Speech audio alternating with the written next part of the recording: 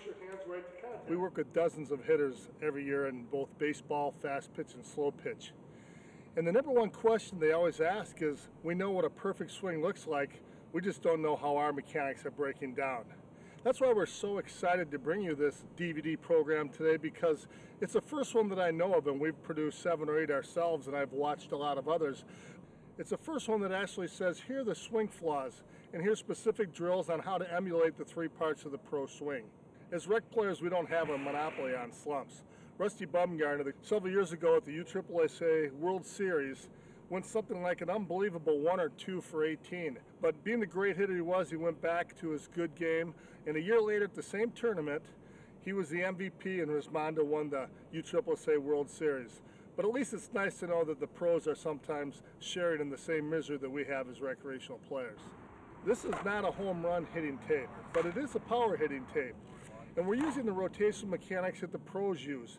You can get consistent enough with this swing that you'll be able to simply change your focus aiming at the top and the bottom of the ball. Thus, that's changed your swing angle, and you'll be able to hit the top or bottom with up to an 85% consistency. Now, when you go backside and you have that shorter, quicker stroke, you'll get even more consistent and you'll be able to spray the ball through holes in the outfield. And once you start really aiming at places where there's no fielders, 800 and batting 900 certainly is a reality and something you can do a lot more easily than you think. We're going to lay this video out in 3 sections today. In the first section, I'm going to simply present it to you like it was a 30-minute lesson. And we're going to use the Telestrator. I've got some great pro models from the young guys like Rusty Bumgarner, Jeff Hall, and Brett Helmer, all the way through to softball legends like Mike Masenko and Don Clatterbaugh. And we're going to show you that their styles are different, but the fundamentals, the 3 main parts of the swing, are almost identical. And we've broken those into 3 parts for your analysis, and we've also given you 3 separate parts you can drill. We've given you a set of drills that lets you break down your swing and find out where you fundamentally go wrong. Part 2 is going to be real exciting. We're going to see alternative ways of using a focus to get the same rotational swing, but just from a little bit different mental aspect. And we're going to have all the top pros talk, and we're going to try to find something unique from each one of them as they talk about training and techniques they use in hitting. In Part 3, we present the senior game, showing how softball starts after 40. Organizations like the SSUSA have provided well-run regional, national, and world tournaments, giving seniors opportunities for affordable and highly competitive softball in a variety of exciting travel locations. Tremendous skill levels are evident in the 40s to 60 age groups, and you'll be amazed to see athletes in their 70s like Jim Crusher Douglas and Dave Pops North, still hitting the ball 350 to 380 feet. It's absolutely amazing to see 8 teams in their 80s battling for a world championship, and to see groups like the Woodlawn Hitting Club of St. Petersburg, Florida, and the Kids and Cubs hosting members in their 80s and 90s. We finish by watching our senior bomb squad in Kent, Washington, trying to hit the edge of the Field Cafe. It's 30 feet up and 360 feet away. These guys will be swinging hard, both on and off the field. Oh, behave.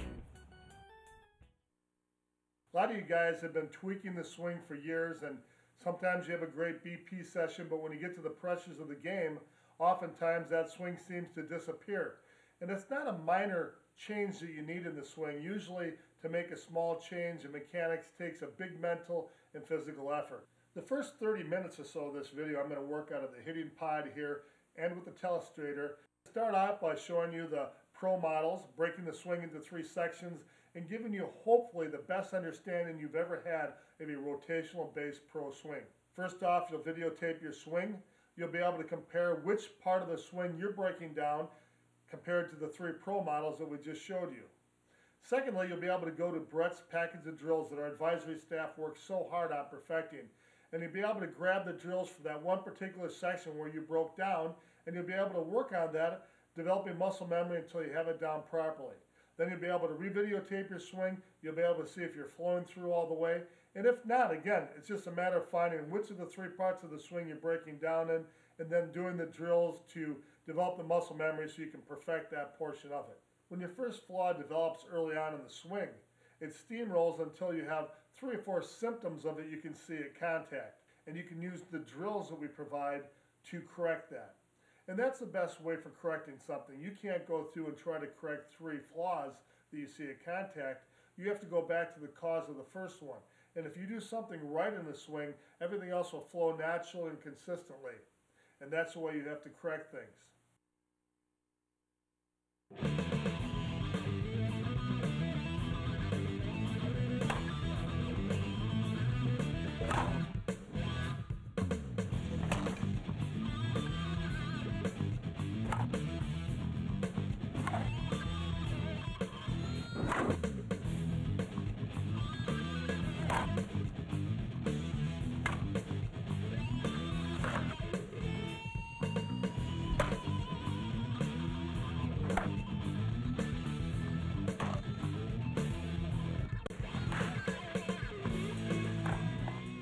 My Worth uniform looks a whole lot better than Johnny McGraw in his combat uniform.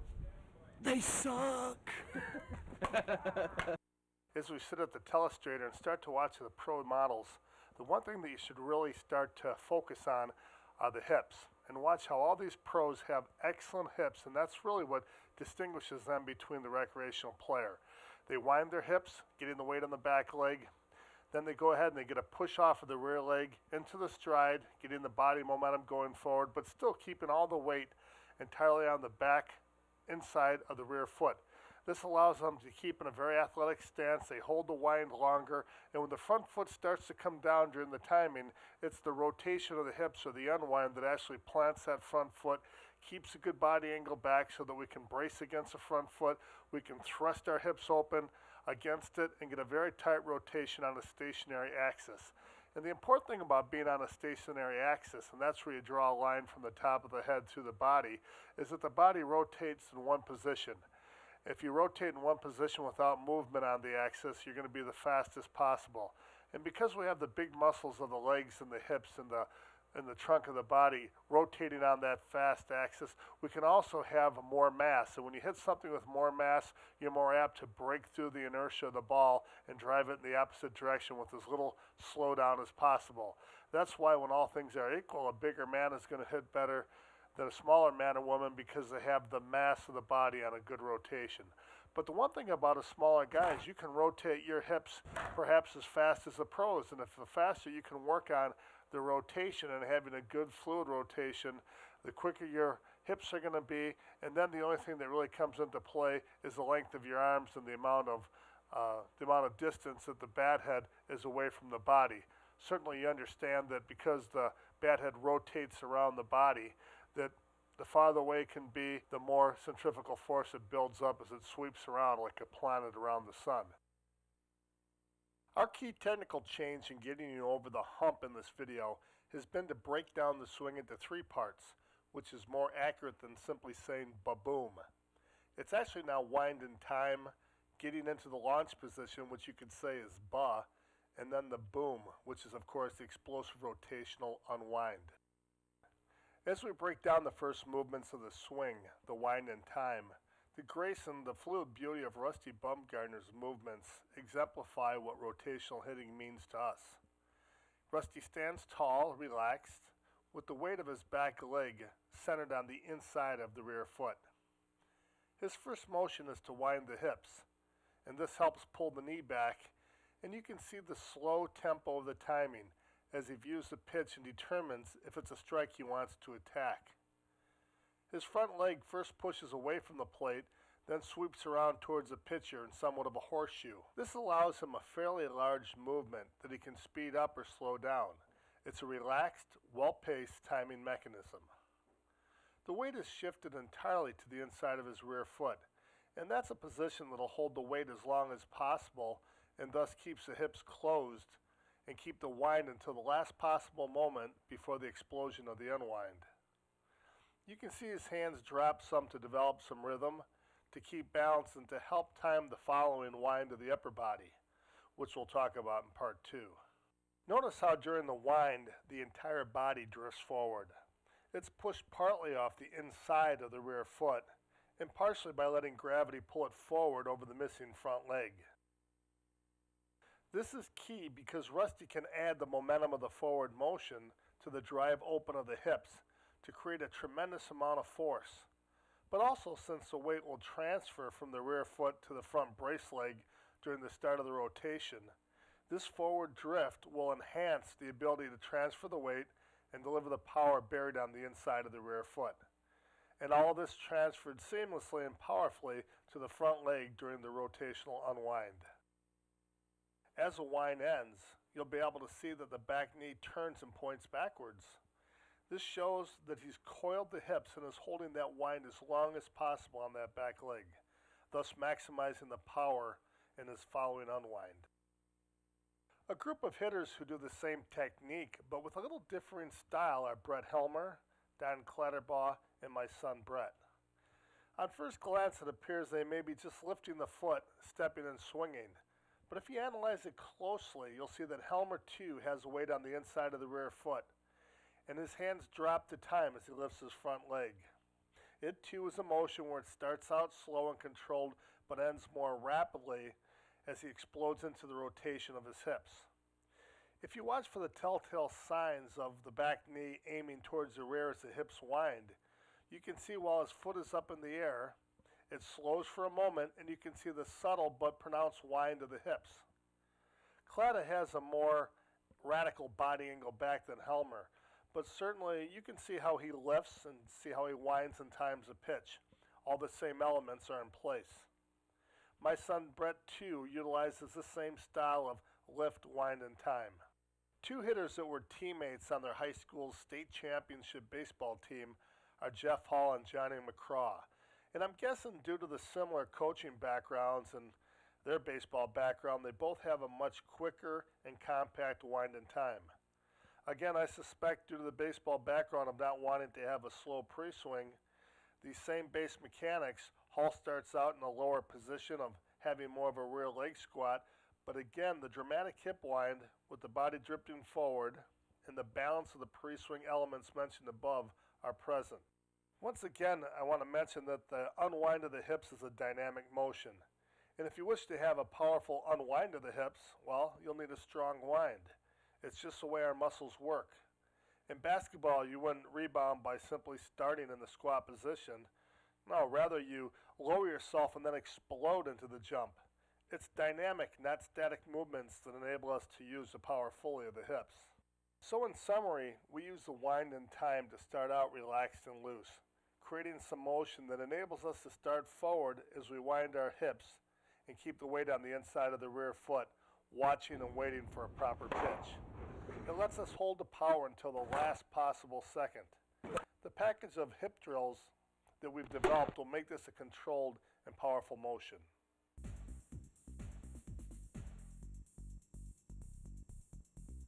Take a moment here in the hitting pod to talk about the launch position or the commitment to swing. And basically, as we've started in our wind and time, when we see a pitch that we identify as one we want to attack, this simply connects the wind with the unwind. And it has two real key elements. And the first is the reaching out of the front foot forward. This widens out the base, enables us to get some body momentum going forward and to use that momentum. That momentum is also going to help us transfer the weight from the rear foot to the front foot on the rotation. And you'll find that it's a circular motion. You'll see as we sweep our foot forward that the rotation of the hips is what's going to plant the front foot. We definitely don't want to just land on the front foot because that's going to bring our front shoulder forward and the rotation will be too late.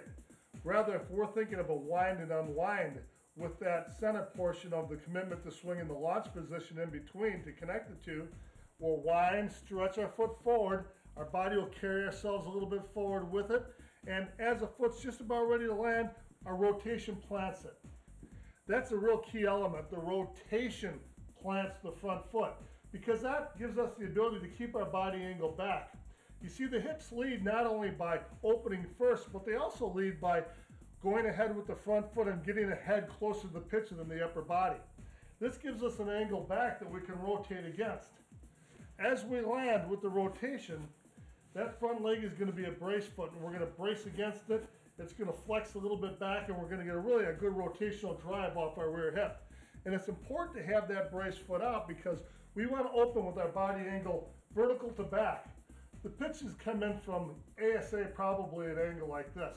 You trip a little bit flatter. When we play unlimited high arc, they come almost straight down, it seems like.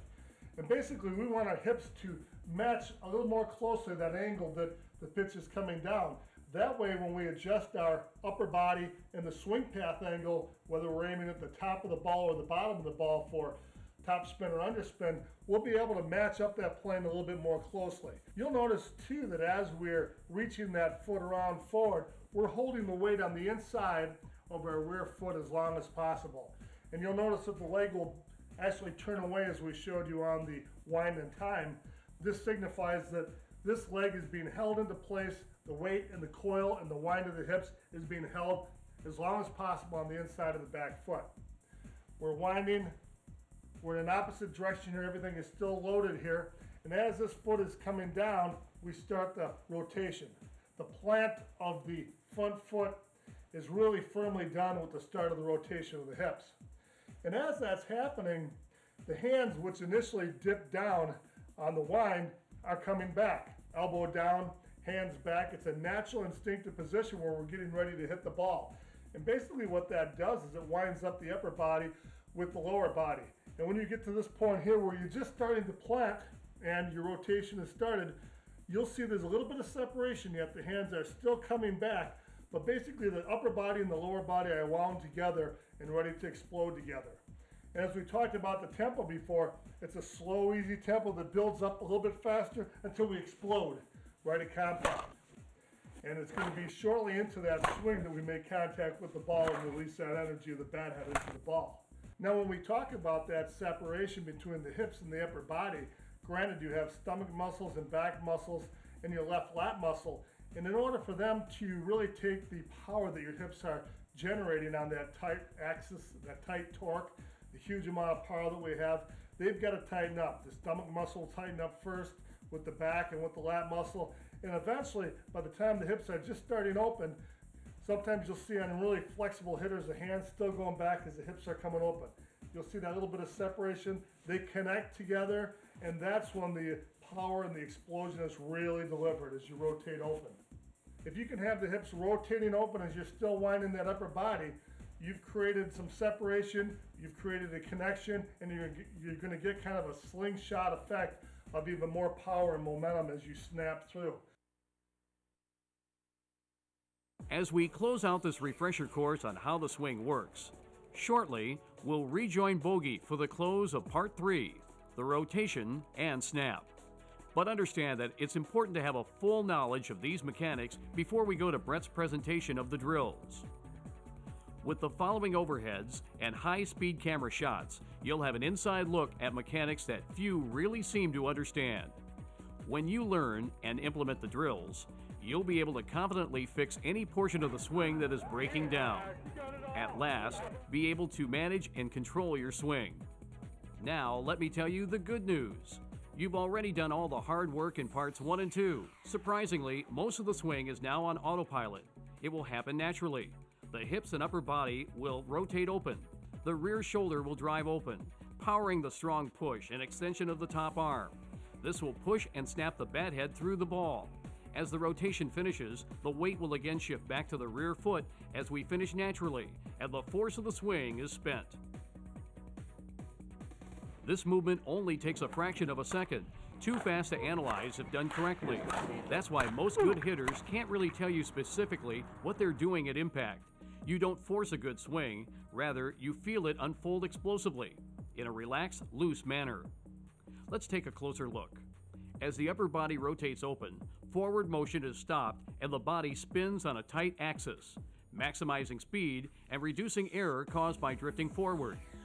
As the lead shoulder opens, the front arm starts to pull the hands forward and in an arc. You can see from the overheads that the hips lead the hands, and the hands lead the bat head. Although it feels like your hands attack the ball, A to B, on a straight line forward.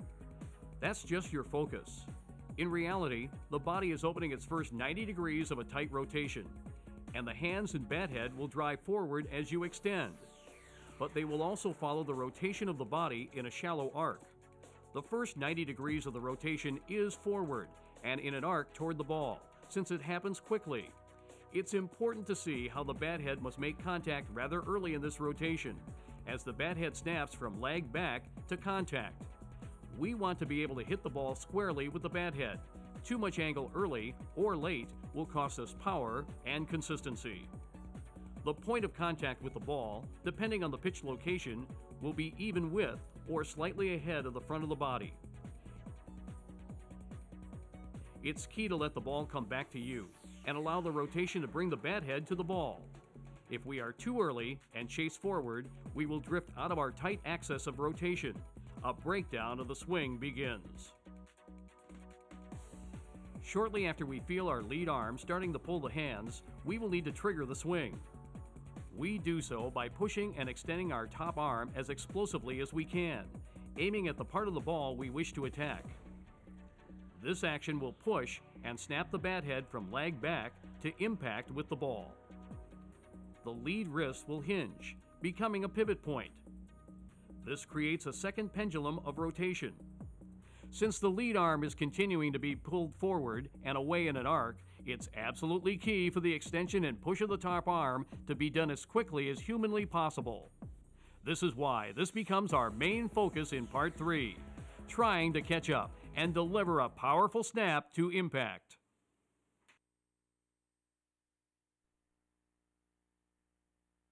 I want to tie up the end of Part 3 by going quickly over some very important points.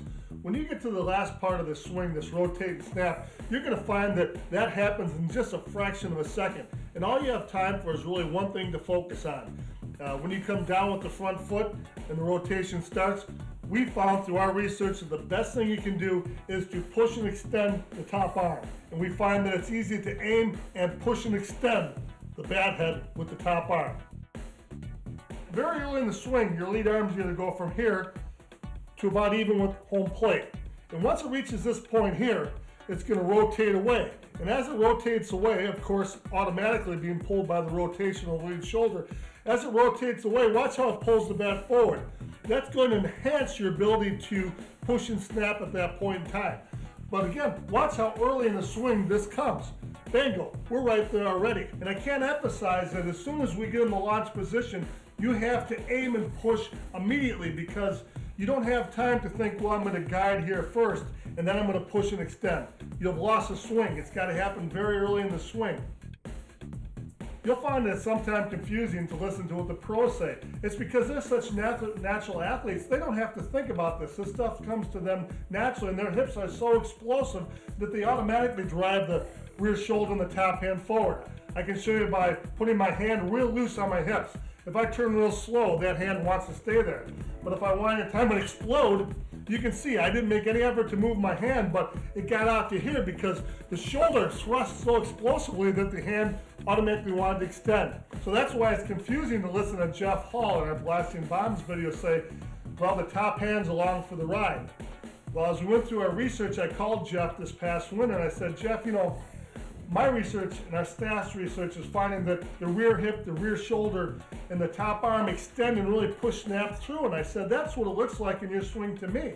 I don't think that's happening automatically. And he thought for a minute, he says, hey, cuz, that's exactly what I'm doing.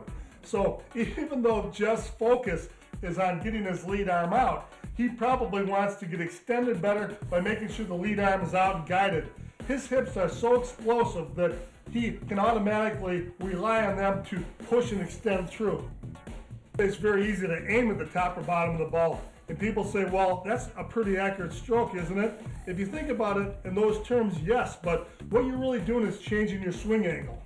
And when you get into that launch position and you start to aim and push and extend, if I aim at the bottom of a ball that's, say, chest high, my swing angle is going to be pretty much parallel to the ground, okay? So that's a zero angle.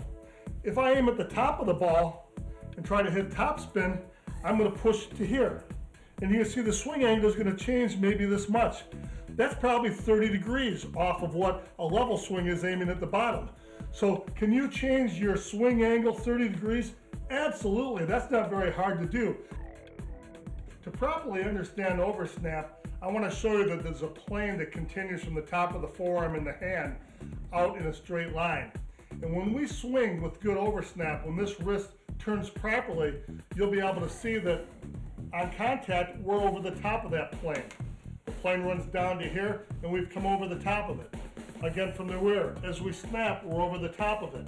That shows you that this wrist has turned properly, it's hinged properly, and has allowed us to go from lag back to contact and through it with the extension of the top arm.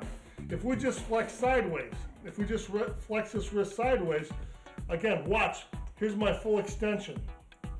I've only gone this far. My top arm is fully extended and I've only gone this far. From the rear, I've only gone this far. That's under snap. It's an improper flex or hinge of the lead wrist. But if I turn that wrist this way, and still I'll be in the palm down, palm up position of better strength and rebound to the ball hitting the bat. But look how much more distance I travel. And again, you can see the bat head is above that plane.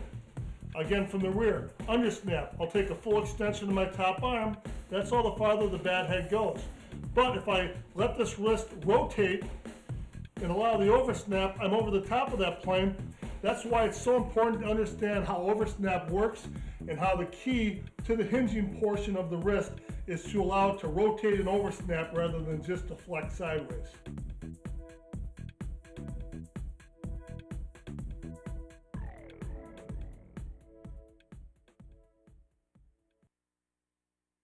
If you're serious about improving your hitting, then you need to understand the swing mechanics and how they can be broken down into drillable parts, which is what we just presented to you. It's surprising that in softball, very few players actually do drills. And in order to get that new proper muscle memory or to correct flawed muscle memory, you need to be able to do a basic short function drills that'll improve your swing. New skills are learned by doing short duration but consistent drilling. Each one of these drills focuses on an individual part of the total swing, but then we gradually move on and combine them together so that we understand the flow and tempo when we bring it all into one part. You don't need much to get started, just the bare essential equipment, a bat, a couple of tees, and some balls. But the first set of drills that we're presenting to you require no equipment, and they're designed to be used on a daily basis, and you can do them pretty much anywhere. Many of the items we're using today is stuff that we invented or that you can make yourself, and we'll give low-cost options for many of the items we use in the cage. I'll be presenting this program at the Truman Center, our state-of-the-art facility right here in Truman, Wisconsin, where we do all our research and teaching. As you learned, the hips are essential, so the first drill that we're going to do is called the wind and time, and it's going to help wind your hips before you start to explode them. Whether you're at work, school, or simply watching TV at home, you can do these drills without a bat by clenching your fists, bringing them tight to your hip points, and tying your upper body and lower body together. So that when you wind in time, and then later in the swing when your lower body explodes open, your upper body will follow in the same motion. You get a feeling that the hips are what's leading the swing. So you get into a good stance, get your weight on the inside of the back foot, and then you wind the hips, wind, and then you'll feel as you come forward, gravity will pull you down, and pushing off the inside of your back foot will push you a little bit forward. Wind. As you wind the hips, your front foot has to come back quickly to catch you from falling forward. Wind. Wind. A really good way to monitor that if you're not coming forward too much and falling onto that front foot and that you're keeping a good body angle is by using a mirror with this drill to make sure that you're staying wind back in this good position. This helps develop flexibility of the hips, balance of getting the weight on the inside of your back foot, and also the timing of doing the wind. We're going to progress on to using the wind and time flowing into getting into the launch position. So as we wind, you'll notice that as we come forward with gravity and pushing off the inside of the back leg, that when we rotate and open our hips, that's what's going to plant the front foot. So as we wind and come down into our motion, our hips are starting to open up, we're getting into that launch position, our front foot is planting, our back heel is up in the air, our front foot is vertical, and our upper body angle is back.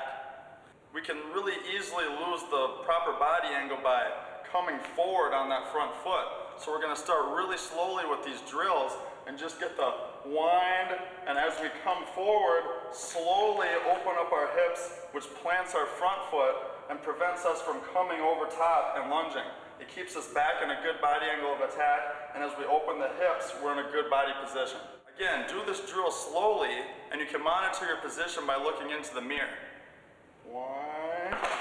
Don't think of your front foot as a long straight ahead. Think of it more as an extension or extending your base so that you have that base in front of you for you to rotate against. Now we're going to combine the wind and time with the launch position and then the rotation and snap. And we like the term ba-boom, we used it in the last video, where the ba correlates to the launch position. The term boom perfectly describes this explosive aspect of the swing. So let's put them all together. Wind, ba-boom! Wind, ba-boom!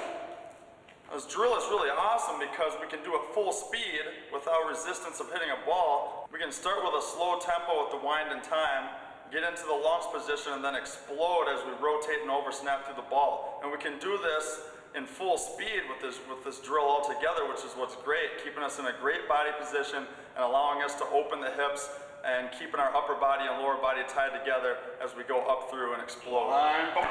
The hips are definitely the power plant of the swing. So you need to understand how to use them correctly before you can move on to more advanced parts of the swing. That's why this wind and time ba-boom hip drill is the foundation to a great swing, and you have to perfect it before you can move on. Once you get this drill perfected, you can skip the other two drills on a daily basis, and you can just do the wind and time ba-boom hip drill all at once. This drill doesn't require any equipment, so it's designed that you can do it 2 to 3 times a day, like 3 sets of 10, and you can do it at work, school, or at home. We also encourage you to do a few sets of the drill the opposite way, mainly if you're left-handed, do it right-handed, or if you're right-handed, do it left-handed. This helps develop harmony and symmetry in training the muscles for this exercise. Another one of the drills that we can do without using any equipment or without using a bat is the wind and time ba-boom hip drill, but focusing on the lead arm part of the swing. So we start with our lead arm back, and as we open up our hips, our upper body starts to follow, and it's in a nice tight rotation. And the important part is that very early in the swing, in our lead arm, our front forearm rotates over, and that allows our front wrist to hinge over, and that creates the over snap. And you want to create that very early in the swing. So as you rotate through, it snaps the bat head over. Again, with this drill, you can take a full swing without the resistance of hitting a ball. Wind, ba-boom! Wind, ba-boom! It's important that as soon as we feel our lead arm being pulled around by our upper body opening, that we start rotating the front forearm, which allows our wrist to hinge over, allowing for the over snap. So go ahead and do these drills full speed and realize that it's important that when your upper body opens, your lead wrist comes through, hinges over, allowing that over snap. Wind, ba-boom! Wind, ba-boom! As we do our top hand drill and we wind and we start to unwind, we feel the back shoulder and the back hip start to push our top hand forward. And as it starts to push, you get to this point here, and that's where we hammer snap our top hand and extend our top arm over the top so that we get that good over snap, and that's what powers it through. Wind, ba-boom! Notice how my hand comes down and then draws back all the way as I get through the drill, and that gets me into a good position to give the most powerful blow into the over snap. Next we had our first tool, which is the bat, and we're going to do the wind and time ba-boom hip drill, where we're going to use the bat across our waist. And this is going to give us the feeling of when our hips open and explode, that the rear hip is driving the bat head forward into the ball. And also it lets us take the proper angle of attack so that when we open up, we can visualize the bat head going at the proper angle at wherever we want to hit the ball. Now, there's going to be adjustments to the swing itself, but we always want to get in that position to where we're driving the bat head at an up angle so that we don't come forward and lunge, and it prevents us from doing that, and that we also keep our upper body at the proper angle. This enables us to rotate tightly and powerfully against the front brace leg. Aside from the bat on the hip drill, now that we've added a bat to our drills, we don't want to take a full swing unless we're actually hitting a ball or hitting some kind of resistance object. The reason for that is, first of all, we want to understand that there's a point of contact earlier in the swing. It's not way out here, it's back in the swing. We want to have a concrete point of contact, something to strike that's right here back earlier in our swing. And secondly, we don't want to take a full swing without resistance, because as we come through without getting any kind of resistance, like hitting a ball or another resistance object, we unnaturally have to slow down our swing at the end, and that messes up our entire swing mechanics. Understand that when you hit an object with a full swing, you transfer the energy from the bat head into that object, and then you finish with a nice, relaxed, smooth motion. So to do the wind and time ba-boom hip drill, with the bat, we just do it simply the same as before, except we grab our fists like this around the bat, we put it right tight to our hip points, tying the upper body and lower body together, and we just do it like we did before. Wind, wind, ba-boom. Wind, ba-boom. This drill is great because it's one of the few ones that you can do full speed without the resistance of hitting something. And notice the tempo of the swing. The wind and time is slow, wind, and as we move into the ba and the boom, we get up to 100%, and that's where the real rotational power comes into play. Wind, ba-boom. You can monitor that you've done this correctly by taking the bat, putting it on the top of your ankle, and it should be straight coming up to your hip, which means that you haven't come forward over the front brace leg and you're in the proper body angle, all the way up to the top. One of the best tools that we can use is the batting tee, and that allows us to practice by ourselves. We can either hit outside into an open field, or we can use it inside and hit into a net. Any of the drills that we did without equipment previously, we can do with a bat off the tee now, such as the lead arm swing drill, the top hand swing drill, and we can also use it to hit backside, and also use it to hit the top of the ball to get top spin, and also the bottom of the ball to get bottom spin. The tee allows us to use the tempo of slow with the wind and time and get faster into the explosion of the boom part of the swing. The only thing it doesn't give us is the actual timing aspect of live pitching.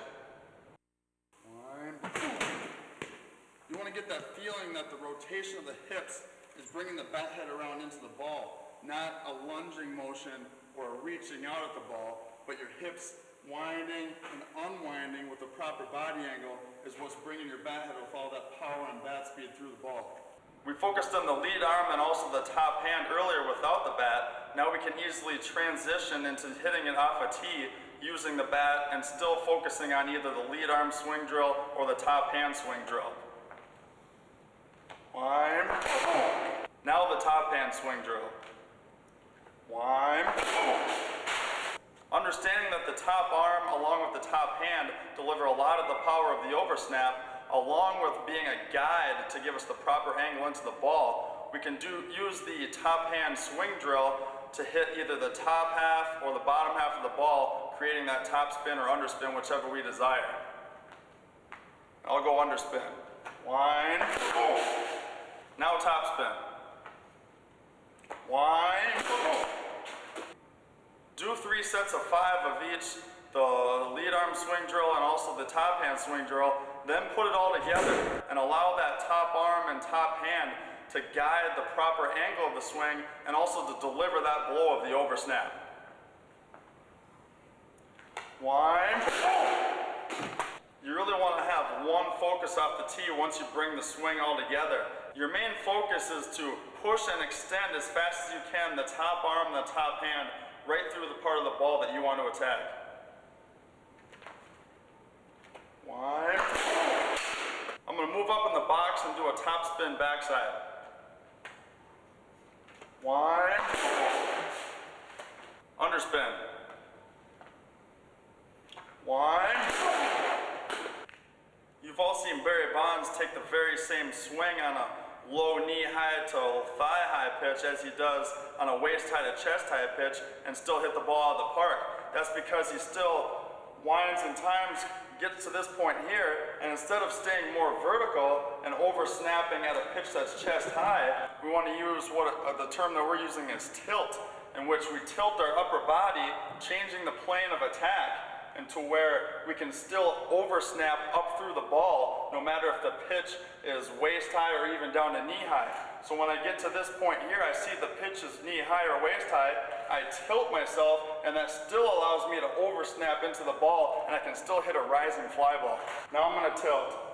Wind, pitch which is lower out of my zone, but I can still get good power on it because of the tilt.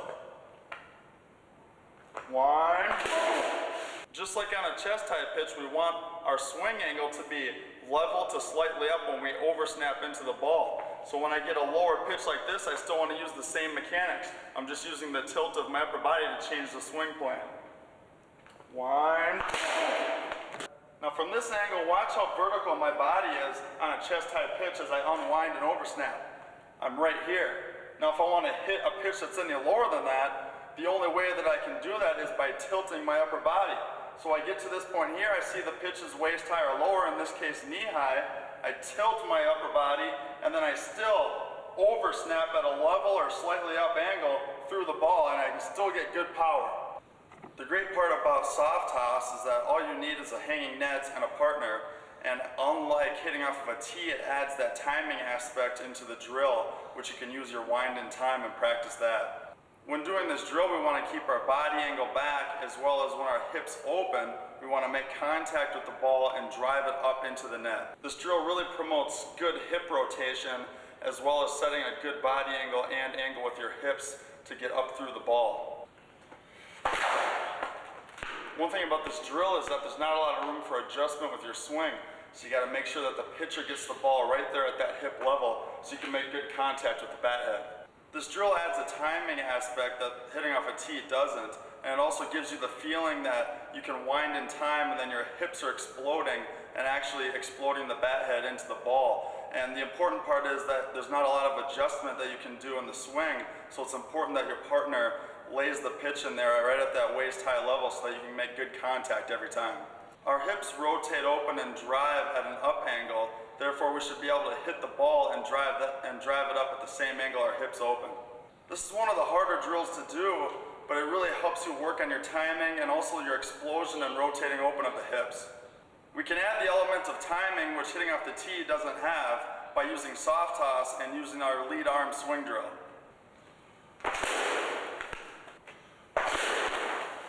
If I start turning my forearm early, the wrist will hinge properly, and that'll bring my bat head around into the oversnap.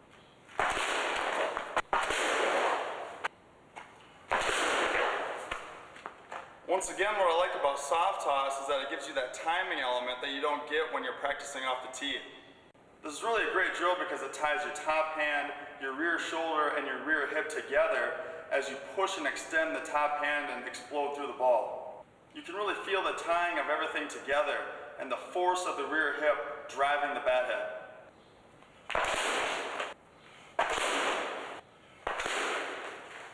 It's really important for your pitcher to give you practice hitting all kinds of different types of pitches, so a low pitch, outside, inside, or a high pitch, and you can also use that as an opportunity to aim for the lower half as well as the top half of the ball. I'm going to try and hit the top of the ball to get top spin on it. Now I'm going to hit a ball with underspin. You can see that using the top hand as a push and as a guide, that it can be very accurate. Now I join the lead arm and the top arm together, and I take my normal swing using soft toss. Now I'm going to ask my pitching partner for some waist-high pitches so I can hit some balls with top spin and keep them down.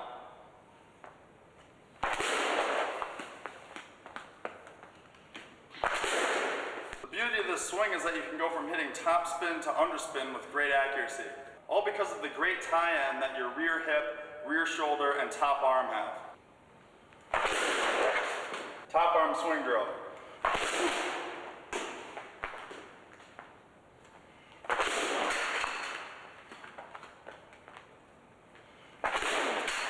Now I'm either going to yell out top spin or underspin. Top spin. Top spin. Underspin. Underspin. I'm going to move my pitching partner back so that I can go backside.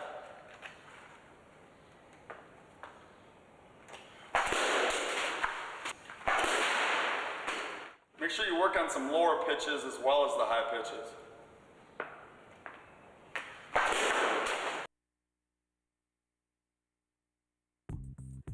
Thank you, Brett. The drills will be listed on the inside cover of this DVD so you can easily reference them and build your program. It's imperative that you set up a daily drill program so you not only build good muscle memory, but work on strengthening and building flexibility on these muscles. Success comes from doing the drills more frequently and of shorter duration, say 3 sets of 5 to 10. Just get in the habit of doing them throughout the day and getting a feel for the motions. Use them as a warm-up for all sports activity. Building the crucial muscle memory is a slow process, but will be the key to your long-term success. Remember to do a small percentage of the same drills from the opposite side.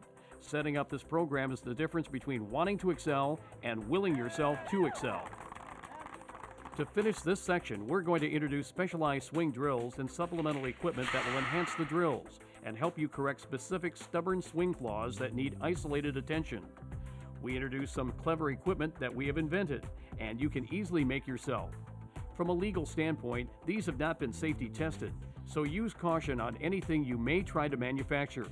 You're doing so at your own risk, and so use discretion. When doing the daily drills without tools, we lose the feeling of resistance. That comes from the weight of the bat. So to give a more realistic feel, we simply took a bat handle, cut it off, drilled a hole through the knob, added a rope and bungee cords. Thus the birth of the bungee bat. We added enough long bungee cords for a full range of motion and taped the hooks, so they stay connected. You can see how Destiny does her daily drills more effectively, using a measure of resistance. The bungees allow full motion and help keep you from lunging, giving a more realistic feel when doing the bat on the hip, lead arm, top arm, and the full swing drill. Simply move ahead or back to get the best feel of resistance and motion. Throw this in the bat bag, car, or office to enhance a good drill session and to use as an on-deck warm-up. We have always liked the guide rope. This has been used in our other videos and is easy to make. Simply cut a piece of heavy rope and add bungee cords on each end. This promotes good extension and a straight line bat head path, following the arc of the swing, thus keeping the bat head from dipping. Add a tee and put the ball at the rope level. And for pitches waist high and below, it helps cut down a looping golf swing and develops a good bat path to extension. Set anchors so the guide rope can be used at knee, waist, and chest levels. On higher pitches, you may have to swing under the rope. Also, the guide rope is an excellent tool for setting up an angle for the bat on the hip drill. One of Bogey's favorites is the slide tube. When we cut a short piece of PVC pipe and smooth the ends and add this to our guide rope, we now have a tool we call the slide tube. Add an extra bungee cord to the end and make the rope longer so you have room to adjust the length. This enhances the daily drills by giving resistance and providing a great simulation of the actual swing mechanics. It provides a tremendously satisfying feeling of the hip snapping open and the strong extension and oversnap. Visualize and snap the bat head to impact with the ball. Thus, a concrete point of contact is established and ingrained. You can change the height of the slide tube rope and visualize hitting thigh, waist, or chest-high pitches. And you can move your point of contact so you can hit outside or inside pitches to change the plan of attack. With some mental visualization, this is a great tool. If you don't have a hitting stick, this is probably the next best thing you can do before a game because it really gives you the good feel of what you're actually doing in your swing, and it gives you a little bit of resistance so you can feel your hips opening up and you can feel that oversnap as you come through to the point of contact. A product we sell off our website for $25 is the Zip and Hit Pro. This is a great product, which is designed to be used for fast pitch and baseball live BP simulation. We simply anchor the end securely and use it to do all the basic drills. It provides resistance and allows us to take full swings with resistance when a tee is not an option. It works all the base drills quite nicely, combining resistance with a guide rope, allowing swings with a normal bat. The Pro handheld hitting stick is a great way to warm up on the field before games. It gives you the ability to hit something solid, finding your good point of contact, and simply warming up those sore shoulder and back muscles. This is available through our website as well. It's portable and can be carried in a bat bag. The Mule Bag is one of the most economical, durable, and versatile pieces of equipment we use. It allows you to work on the concrete point of impact with an object that allows a full swing. One of the greatest pieces of equipment in developing a great point of contact is the Mule Bag by MuleTech. We want to adjust the position of the bag so that it's in the proper point of attack. So understand that on a chest-high pitch, we want to move our stance up so that when we're opening up at the point of contact, it's farther back in our swing so that we don't reach out for it or so that we don't get jammed back. We want it to be right at that proper point of contact. We want to concentrate on hitting into the ball and breaking it like it's made of glass. So therefore we want to maximize all of our power at the point of contact and just allowing our follow-through to happen naturally. This can be mounted on a fence or vehicle hitch for pre-game warm-up and strength conditioning. It's a clever design and an awesome piece of training equipment from Mule Tech. Mule Tech has such an assortment of training devices, it's well worth a look on their website. We really like the combination of the Mule Power Balls and Brush Top Tee. The unique brush top is durable and easily holds the 1 pound 20-inch poly balls. Since they're smaller than a volleyball or basketball, they must be struck more precisely, and the principles of hitting the middle top and middle to bottom are easily understood through the feedback they provide. Resistance and strength training are maximized as the hitter is forced to use the hips and lower body as efficiently as possible to minimize the slowdown of the bat head through impact. We find them fun to hit with a very satisfying feeling of a good blast of the ball.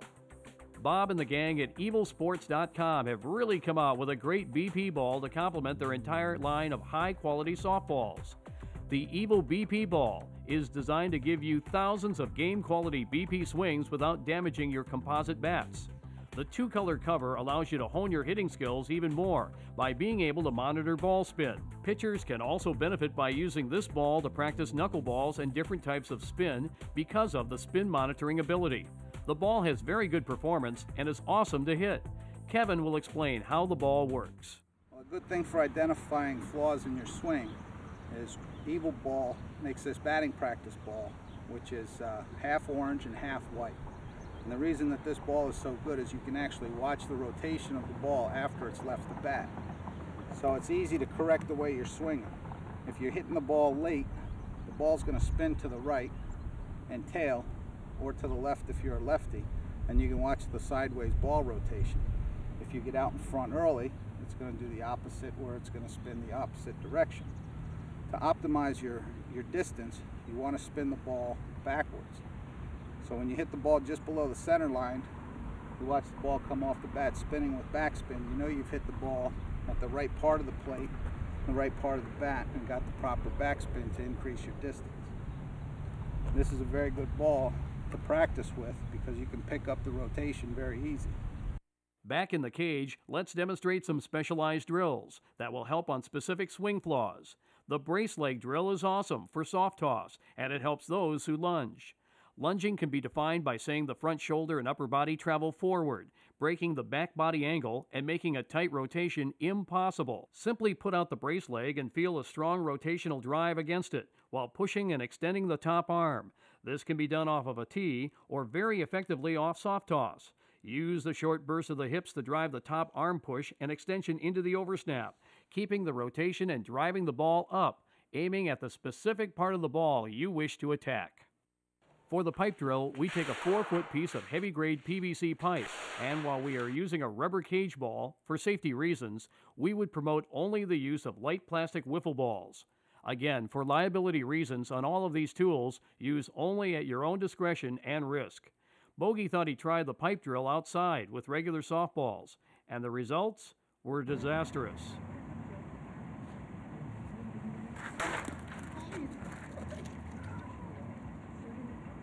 I caught that on the sweet spot. I guess this won't work for a live performance of 35 degrees. So use light plastic wiffle balls with a 4-foot pipe that can withstand the forces of your swing. The principal goal here is to magnify any error that you have in your swing by extending the bat length. If you're golfing or undersnapping, it shows up more clearly as the flaw is magnified at the end of a 4-foot pipe.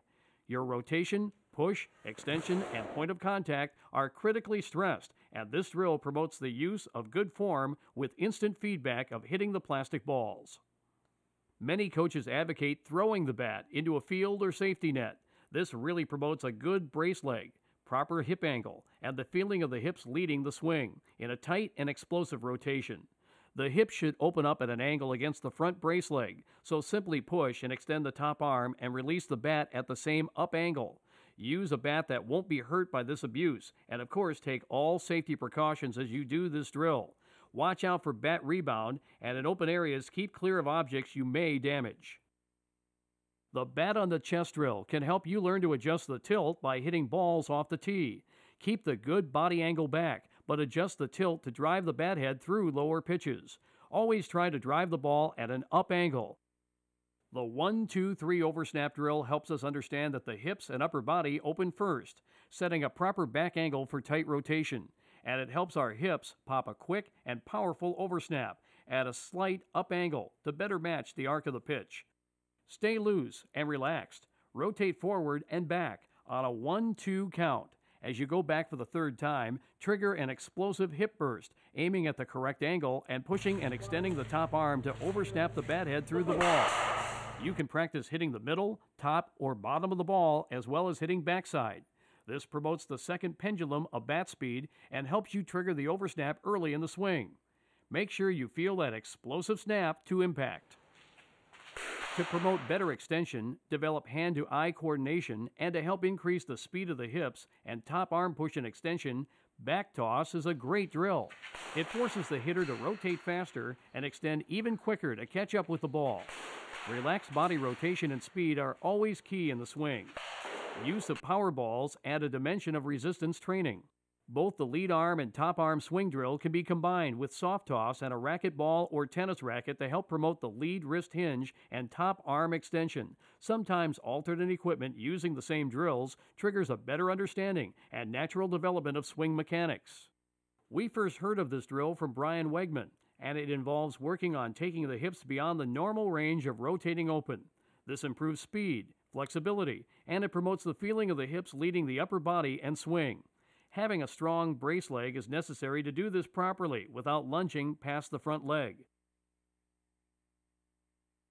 So we're here on the field for our final progression, which is live BP. We've gone through all the daily drills, we've gone through the tee work, the soft toss, now we're finally up to live pitching.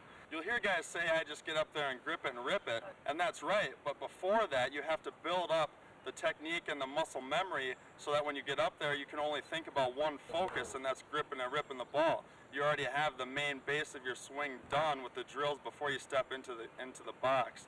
And then when you get up there, you have that one focus of getting your pitch, extending and pushing that top arm right into the ball. The main things to get out of the live BP is, first of all, timing. Hitting a live pitch is a lot different than hitting off of a tee or off soft toss. And then also getting comfortable with hitting to all fields with all different types of spin, and hitting the top half and the bottom half of the ball when it's actually coming into you as a live pitch. And lastly, being able to place the ball where you want it by pushing and extending that top hand and aiming it at either the top half, the bottom half, or the middle of the ball, depending on where you want to put it. When you're in a game situation and you want to get your best combination of average and power, aim for the middle of the ball, right in the center of the ball, and then if you're off a little bit on top, you're still going to hit a line drive with top spin, and if you're off a little bit on the bottom, you're going to hit a rising line drive or a home run type ball. The disadvantage to aiming for the bottom half of the ball when the home runs are open every time is that maybe 1 out of 3 or 1 out of every 4 times you're going to get too much of the under of the ball and you're going to pop it up. And if the home runs are open and you're hitting a lot of pop-ups, that's unacceptable. Too many guys are batting practice heroes. They hit great in BP, and you'll find that just like in the hitting, there's a progression. You get good at the drills, you get good at soft toss, you get good off a tee, you progress so that you're good in BP, and finally the game situations are different. And what happens to guys in the game sometimes is they get distracted by the focus of the crowd, the pressures of the game, and what you have to do sometimes is visualize things like Brett pitching to you. Have your BP partner be the focus you have at the plate and pretend that the pitch is your BP partner and you're just taking BP. But one thing great that Brett said about BP is you want to make sure that you use a good pitch selection and understand that your point of contact is back farther on. So just like the Steels did in the early 80s when they barnstormed, they'd always take 5 or 6 pitches backside, and that allowed them to stay back, let the ball come back so they didn't lunge, and they could hit it further back in the swing. You're always better to be farther back in the swing than lunging the way out ahead, because the first half of your swing, the bat generally comes up to the ball. But in the second, and your wrists are in a stronger position, in a palm down and palm up, There has been some turn at the start of the oversnap, but generally speaking, you're still in a palm down, palm up, even though they're angled a bit. But the second half of the swing, rapidly the swing goes down lots of times as it finishes out, and the wrists become extended out. So rather than having a straight shot from the hands all the way through the arms to the chest and the forearms and to the shoulders, if you're way out here, the wrist has some flexion in it, and they can cause some trouble. So certainly, being in a weaker position. So certainly you want to make sure you catch on the first half of the swing where your body's still rotating and you have all that power of the hips and the weight behind you. Now when we start out, we want to do the 5 swings backside, simply to get that focal point of hitting backside, letting the ball come back to you, getting a good point of contact. One of the most important things in BP is getting your pitch and not chasing pitches out of the zone. And if you want to go backside, you can either back away from the plate a little bit, or you can stay in your normal stance and just let the pitch get back into you more, or look for a more outside pitch where it's easier to go that way. And during a game, I don't have a lot of finesse to go that way, but if I see they have a spot open for me or a gap open where I can take advantage of it, I'll either shift my feet a little bit, or I'll just wait for an outside pitch or a pitch to get back into me a little bit more, and I'll use my same mechanics but just drive it to the opposite field. Step back away from the plate a little bit so that any ball that's right down the middle is going to be a little bit outside to me, and any ball that's initially outside is going to be right in the zone for me to go backside. And I don't care if the other team sees that and maybe adjust to it, I can still pull the ball or go up the middle. On the other side of things, if I want to pull the ball, if I have a home run to use up, or if there's a wind blowing out to right and there's a few guys on base, I'll crowd the plate a little bit more, because I like to pull an inside pitch, or a pitch over the middle is going to be a little bit more inside to me. So I get a little bit closer to the plate so I can get a pitch that I can hit with some more power and to the power alley. That's as absolutely good as I hit a ball. Sitting with all the weight on the back foot, a little wind, and then just letting it come back to about right here. It feels like it's on a tee right here, and just push and extend right to there. I'm going to try to put some top spin on it now, aim at the top of the ball.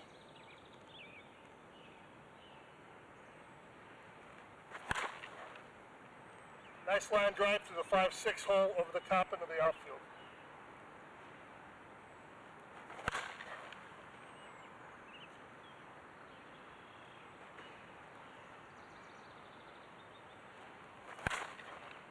That's the beauty of the swing. You're so consistent. I say 85% of the time, if you get a good pitch selection, waist high and lower, you're going to be able to get top spin on it. I think the number one thing that I've realized being down here for 4 days with Bogey and Brett is the fact of the value of the videotaping. I've done some videotaping in the past, but I've really learned a lot about what you're looking for in the videotapes. And as Bogey says, videotapes don't lie. So it really is a very educational process, and looking at this and understanding about your swing and really learning about your swing. And a lot of times as players, and we get into the habit of just swinging, and we don't really analyze what we're doing or how we're doing it, and that's when we get in trouble, we get in a little bit of a slump, then we have difficulty coming back out of that because we don't know where to correct the issues that are not going correctly. And what I've found here is to simplify it, but also have the checkpoints where I can go back and make sure that such things as making sure I get my hands back far enough, and my snapping, and getting my hips into it. What am I doing wrong that I can correct my swing with? So part of what I would do is I may swing a bat, but I didn't really do very many drills to kind of focus in on one of the 3 steps. The more you're working at this, the more you need to be analyzing it and understanding what you're doing, because you can constantly learn and improve. And what I'd recommend for all the rec players out there is to go back, keep it simple, get your basics, follow the basics, look at this video. I think you're going to pick up a lot of things that are very great clues as to how you become a very good hitter. Understanding that positive practice brings good mechanics, some flaws are so stubborn that they need isolated attention, and flaws basically fall into 3 groups. We see this when the front shoulder and the upper body chase forward and down. It breaks that straight line back body angle, and the results are slower rotation, less bat speed, a loss of hip drive at impact, and a poor point of contact. A downswing and resulting cleave of the ball is quite common. Probably the number 1 flaw we see is lunging. Here the second pendulum or the second level of bat speed are very weak. The front side and the lead arm basically drag the bat head forward in an arc. There's very little rear hip drive, and the top arm extension is almost minimal. Besides a weak oversnap, the aim is also affected, and since the bat head of course does not rise then up at impact, the bat cleaves under the ball too radically. We see this as a common phenomena as senior hitters age and for those who have leg or hip injuries. If you focus on the front side pull and the hips are not automatically pushing the rear side explosively open, bat snap can be weak. Some hitters are jammed back with no weight transfer, and these hitters never land on the front foot and transfer the weight during the rotation, thus they're jammed back on impact. And you can see the hips open more slowly and the bat path is also shortened. And overall the mechanics basically fail because we're jammed on the rear foot and don't get that good weight transfer and thus a good hip rotation. Using video, compare your batting practice swings to game at bats. You hit well in BP, but if you do poorly in games, check these points.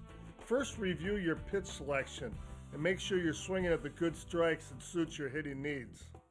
Secondly, game nervousness and tension can make your muscles tighter, so our pre-swing becomes shorter, more tense. Thus, the timing that we practice is altered and our hitting mechanics suffer. Loose and relaxed muscles are going to work a lot more effectively and through a larger range of motion.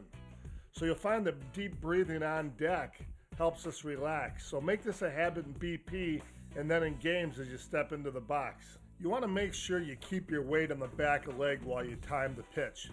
Don't start the timing on the step forward. You actually want to stay back as long as you possibly can on that rear foot because the step forward and the swing are going to come fast.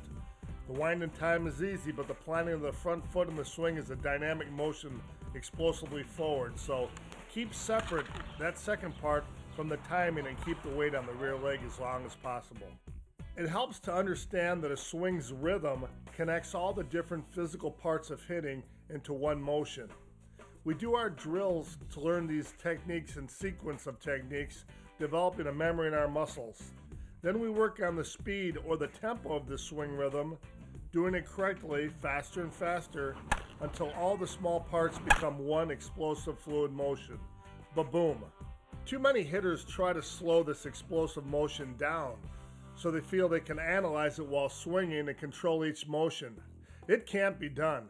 In order to be explosive, this has to be done too fast to analyze. When you've drilled it enough, you'll trust that the mechanics are right and you can focus on the aim and the explosion of the swing.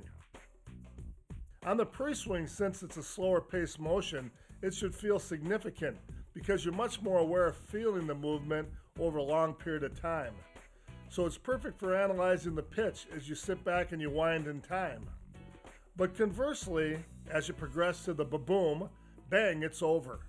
We should have covered a lot of ground in such a short period of time that the ba-boom should mentally feel smaller and quicker. So mentally control the pre-swing and instinctively react on the swing itself. For some, it'll be more logical to use realistic terms. You can replace the wind with wait as you wind in time, and then also replace the ba-boom by saying a quick step swing. In essence, this is what you're doing. Wait, step swing. You understand from the previous sections that the power comes from our rear side, rear shoulder, top hand thrust. But because everybody thinks a little bit different logically, it only makes sense that there's different focuses that hitters use to trigger the same natural power rotational swing. So let's take a look at 4 common focuses that we've identified. Now, Brett Helmer and Larry Carter are 2 top pros, and they focus on using the hip rotation to pull the lead arm, hand, and eventually the bat head right to the middle of the ball. And since they front side pull and rotate open, they seldom lunge, and their aim is very accurate. But the cons are, because the hips have to be very explosive to automatically push the rear hip, top arm, and bat handle to snap the bat head through the ball, we find that if their hips are slow, they may get too much independent upper body front side pull without enough top hand and bat head over snap. Johnny McCraw and other hitters with a baseball background will visualize a nail sticking out of the end of the knob of the bat, and they'll use a hip rotation to turn the upper body and to drive the hands and the knob forward as if popping a balloon. And this does a good job of aiming and sets up a tremendous lag of the bat head as the hands lead. Instinctively, we're going to trigger that snap at the right time to impact the bat head into the ball.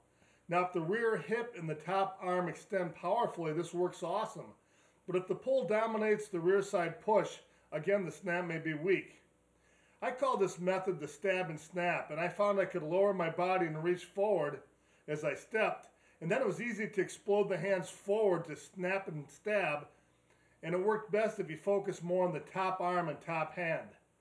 I like the fact that it aims well and it eliminates the urge to lunge, and we taught it for several years. Some of our high arc friends like Big Clay here and Hondo, a couple guys that were really high arc hitters in the Madison area of Wisconsin, really mastered it and became dominant power hitters for high arc. You see a lot of guys using this focus with a basic two-handed grip on the bat. It's because the top hand is really a dominant focus in the swing, and it works well that way. The oversnap is excellent if it's done correctly, and I'd categorize both Rusty Bumgarner and Jeff Hall as being in with McCraw in this method. Now, many of us have heard from youth coaches this term, throw the hands. You use the hips to throw the hands forward, aiming at the ball and creating a bat lag. Then instinctively at the right time again, they'll allow the bat head to whip into the ball. And this is a very loose and powerful swing as evidenced by Jeff Wallace, a top pro hitter. I personally feel though it can get a bit out of control. If you focus on the bat head going through the ball with the wrists and forearms totally loose, it generally works best. And an overlap grip makes it even more explosive with both hands being thrown. Again, the snap is going to be crisp if the rear hip thrust is good and pushes that top hand. Now Wallace uses this focus, and Scott Kirby, one of the smaller pro players with one of the most powerful swings in the pro game today. He preaches fast hands as he explodes his hands into the ball.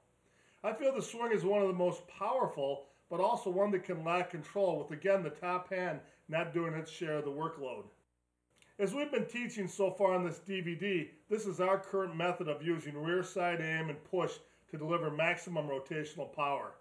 We find this direct connection of the bat head to the top hand into the rear hip thrust is teachable and ideal for most recreational players and allows them to strike the ball with good consistency. The only flaw of this focus can be the tendency to push the entire body forward past the rotation and into a lunging motion. So keeping the weight on the rear foot during the timing and allowing the pitch to come back to you is key for success. To correct these swing flaws takes a concentrated effort both mentally and physically. Let's start with the lunge. Now the first correction you can make mentally is to let the ball come back to you and think of the rotation as bringing the bat head to the ball. Secondly, change your point of contact. A lot of hitters look ahead at the pitcher and picture hitting the ball way out here on the second half of the swing. Instead, picture the ball coming in closer to you and change your point of contact not only to being off to the side, but just ahead of the front of the body.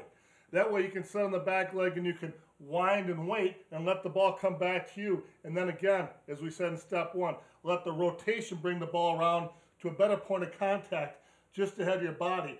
We can envision the swing as being quick to the ball. So again, we change our cadence a little bit when we say wait, wait, wait, explode. Don't think of the swing as being a long, drawn-out process. Think of the swing as being quick and explosive. That way we can wait longer and explode faster and make ourselves be quick to the ball. Another mental approach is thinking of driving the ball up in the air. And I know we've talked about that previously in this video, but if we think of driving the ball up in the air, we'll naturally get a better body angle back, and our swing is going to be slightly up, and it's going to follow the rotation of the body around. And again, it'll fight the urge to go ahead and swing ahead and down and go past that brace leg and allow ourselves to drift forward if our timing is off. Again, if we let ourselves wind, get our base foot down as we rotate, and we think of driving any ball up, we're going to have that ability to finish sooner. We get to right here, that's going to want to follow the rotation of the body around on a low pitch. And the low pitches are the ones where we typically want to wind and chase down. Instead of thinking of driving through the ball, hit into the ball as if you're breaking a heavy glass globe. You let the ball come back to you as you try to bring maximum power to the point of impact. Another mental effort that works is to cut down our pre-swing. Take the effort down to a 5% effort. Real nice and easy at 5% effort. If we have too much pre-swing, try to load up too much, it can force us to be thrown forward into a wild chase of the ball. Absolutely, for myself personally, the lunge is one of the biggest problems I have. And I jump from low arc, which is ASA, to unlimited high arc, which is up to 40 feet high. And basically for me, when I get into the high arc, that ball's coming what it feels like straight down to the front of the plate. And you have to fight that tendency to be early. So what I find works effectively for me is to really, again, slow down that pre-swing to 5% or less and to really stay on the back leg and wind. Wind and kind of wait for the pitch to come down. Wind and wait on the timing. Then when you combine that with driving the ball up, and for me personally, I take that cadence from wind, step, swing, I take it just straight back to the old wind and then push, snap through, or ba-boom. And I put the ball in the wind, because for me, if I eliminate that motion of stepping, and if I just think wind, I'll find myself stretching here, but still holding the wind in the back leg. So I'll be thinking to myself, ba, and then boom, push snapping through. It takes a lot of discipline to sit back and wait. And some solve this by doing a shuffle step forward. But I find the added motion and timing are hard to keep consistent. And those who have good hand-eye coordination seem to perform the shuffle better. But for most, it adds another element to an already complicated swing that's breaking down. Finally, if lunging is dominating your swing and these thought adjustments do not fix it for you, you might want to change to a lead arm pull or a stab and snap focus. These have more front side pull and thus the urge to lunge is less. So let's go to the physical end, and to fix this we can use a tee or soft toss and make sure the point of contact is just ahead of the body. And this will help you adjust the point of contact back closer to the body and make you automatically let the pitch come back to you and let the rotation bring it around. Secondly, the brace leg drill is one of the best. Basically, you can lean back against that front leg and get the feeling of your body rotating and opening. The guide rope too works well with a tee set at the knees, which dramatically teaches you to use the hips to lead. The upper body opens at that nice back angle, and finally you push snap the bat head through the ball, driving the ball up. So on any of the drills that we've laid out, go ahead and focus on letting the ball come back to you and focus on letting the hips and the upper body rotate to bring the bat head to the ball with a good extension of the top arm. A weak snap of the bat head is almost exclusively found in hitters who have a front side pull focus. And we see this especially in seniors over 60. As they age and become injured, the hips do not turn as explosively and they no longer automatically push and extend the top arm and bat head. There's little snap and the bat head drops below the hands because we don't get that rise as we push and over snap. These hitters find they can no longer hit chest high pitches with much authority. For rec hitters, the fix is simple. Simply go to a rear hip, rear shoulder, top hand, push and extend. Again, the focus we've been teaching this entire tape. If you can't get yourself to pull and automatically rely on the hips to snap, and I'll tell you what, few rec players can, and even the pros have trouble with it sometimes. Go ahead and use a method that's more intuitive, that's going to deliver a direct connection between the power of the hips, the bat handle, the bat head, and allow you to have that snap. Make sure you turn it. This is a great drill for fixing an improper lead arm drag. When you don't turn that front forearm and wrist properly, the bat head just drags around in an improper angle. That's why this drill is great for correcting that, because if you drag it around with the racket, you won't even be able to hit the ball. It forces you to turn that lead wrist and the lead forearm so that you snap it into the ball. In order to finish with the top hand strong, you want to get to the point here and then do the hammer drill, where you flex the back wrist and the top hand snaps the bat head right into the ball.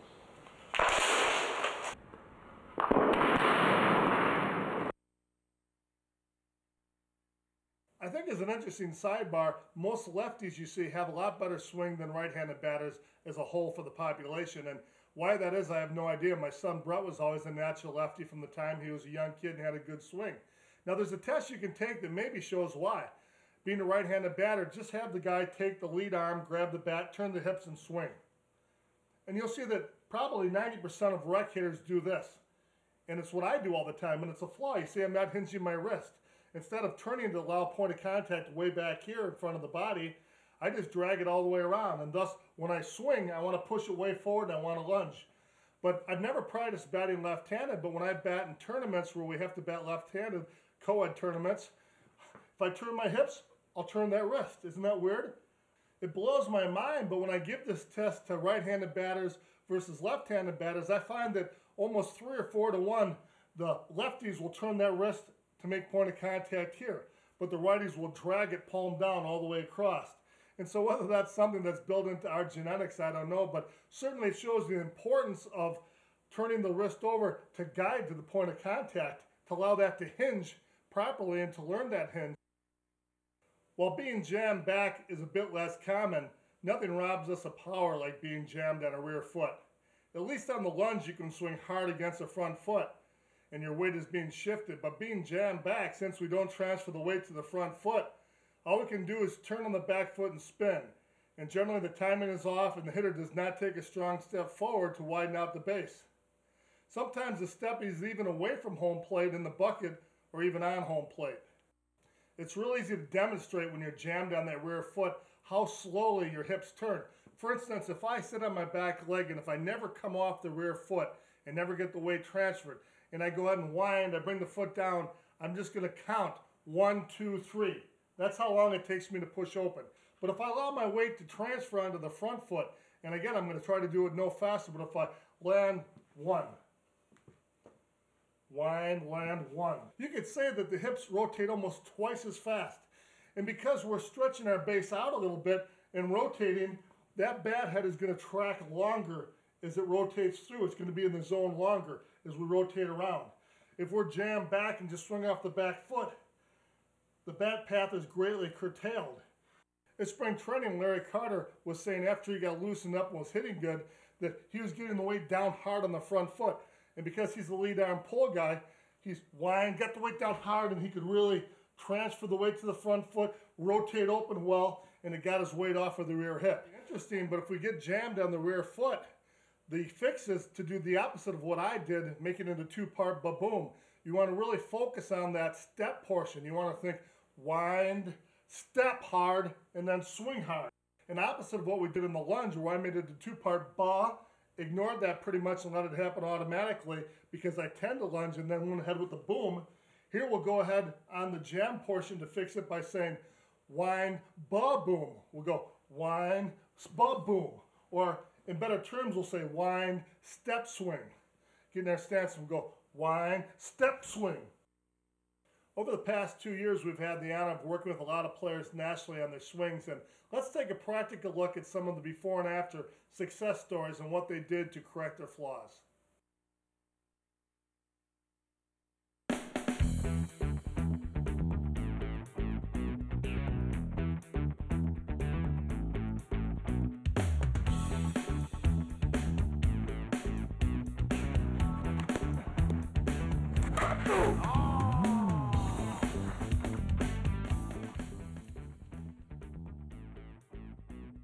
In rec co-ed, she's a 3-tool athlete, hitting for power and average.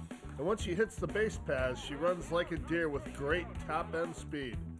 On defense, the guys think she looks great playing the field, at no less than shortstop. She is E.Y. Waga's softball superstar. However, Jen had a lunge in her swing and found herself chasing the ball with her upper body and missed hitting more balls than she had in the past. I can see right now that I'm stepping all the way out here. One issue that I have is that I actually lunge when I swing. So what I tried is seeing Laura as I actually bring my foot back and wind up and then swing. And it gives me a little bit better of a hit, and it actually lets me hit the whole field rather than just left field. I tried it, it worked. Sometimes the fix is a simple physical and mental adjustment that works immediately. Jen simply added a small pre-swing wind and time. This allowed her to time and stay back in the rear leg just long enough to correct her lunge. The biggest thing that for me is timing, and definitely that little bit of a wind up and using it to put more power behind my swing definitely helps. So timing. Wind and time. Wind and time. Jared, 24, was a very good high school athlete and a rec level hitter. His overall mechanics were decent, but he was constantly finding himself jammed back in the swing. After analyzing, we realized that he was not getting top arm extension. Once he started to push and extend the top arm, improvement was immediate, and he shifted his weight better to the front foot and rotated more easily. I keep the weight on my back leg. It helps my hips drive my hands up and through the ball for extension and power. Driving doesn't really explain it. It's like an extension. It's a fast bench press. I've extended it here, but watch now as the top hand extends the rest of the way through. And when I get to this point, I finish my swing with the push snap. Bear is a powerful senior, 63 years old and biker tough. An awesome guy, but he has some leg and shoulder problems. Thus, he finds his body mobility is not good, and I suspect his right wrist is overdeveloped from doing 16-ounce curls at Ferg's Bar. Over the years, Bear has developed a habit of swinging down with an exaggerated forward point of contact. I would characterize him as a hitter who has trouble radically changing a lifetime of mechanics. I like that. My basic problem is that I'm so very tight and I don't have a lot of flexibility. What I'm basically trying to do is get as much weight on my back leg as I can. Then it levels my swing out so that when I do make good contact, I'm hitting a really good line drive. And it's really helped me a lot just keeping that weight as much as I can and keeping my hands back on that back foot. Get a pitch that's between my waist and my chest, and that is a really great pitch for me to hit. I may not get it out of the park, which I don't really do, but I get a good line drive, usually middle to left, and that's really basically what I've been working on. Paul Seisey has been one of the top high arc hitters in the Midwest. Featured on the cover of our 1999 release of Achieving Maximum Home Run Distance and Consistency. But strangely, as Paul approached 40, he developed a habit of chasing the ball forward, exhibiting a lunge, a lack of oversnap, and a poor point of contact. You know, watching a pro on tape, if you've got a preconceived notion of what he's doing, then you're going to see what you want to see when they're hitting. And not until you really have an understanding of how you need to approach the ball and where to strike the ball, will you know, watching a professional hit really help you. I felt like in order to generate power that I need to attack forward and towards the ball rather than allow the ball to come back. You know, I see the pros hit and you know they were flying towards the ball and you know I thought, boy, I got to get off the back foot and really come forward and really attack the ball, and it just made my problem worse. It wasn't until I started moving up a little bit, you know, still keeping it off to the side, that I was becoming way more consistent. You know, my point of contact was right in front of my body, not over and down, you know, and after my bat had already, you know, gone over the top and slowed down a little. I had a couple tournaments where I started out pretty bad, and you know, you don't necessarily have time to go take a bunch of batting practice in between games, and basically it's not really anything batting practice is necessarily going to cure. For me, it would help the most when I would just picture the ball on the tee and try to reinforce where I'm going to make contact, and that's just out front of your body, not way out front, but just back into your body. You know, obviously not too far back, but you know, just really need to reinforce where to make contact with the ball. Let the ball come back into you more.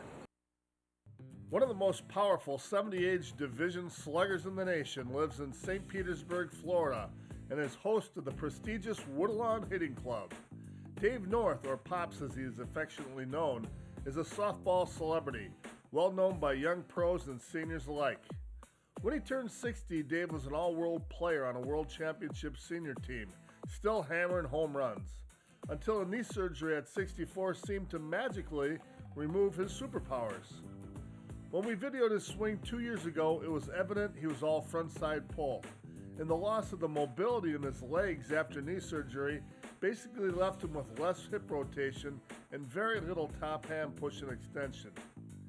At 69 years old, he started helping us research this program. Dave underwent a 2-year lifting, drill, and rear hip and top arm push and extension program that has enabled him to once again regain his power and be among the dominant 70-year-old hitters in the game. I used to yank the bat right out of just yank it straightforward like a golf swing. One of the worst habits I had was using a golf snap, and no one showed me any different. While I could hit base hits, I had no power, just lost all my power.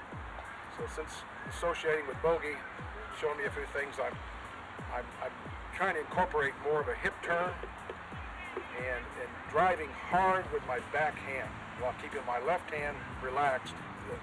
The top hand rear push over snap has really helped bring my power back. At 70, I get 5 or 6 out the other day in a practice session. I've been getting about 1 to 2 a tournament lately.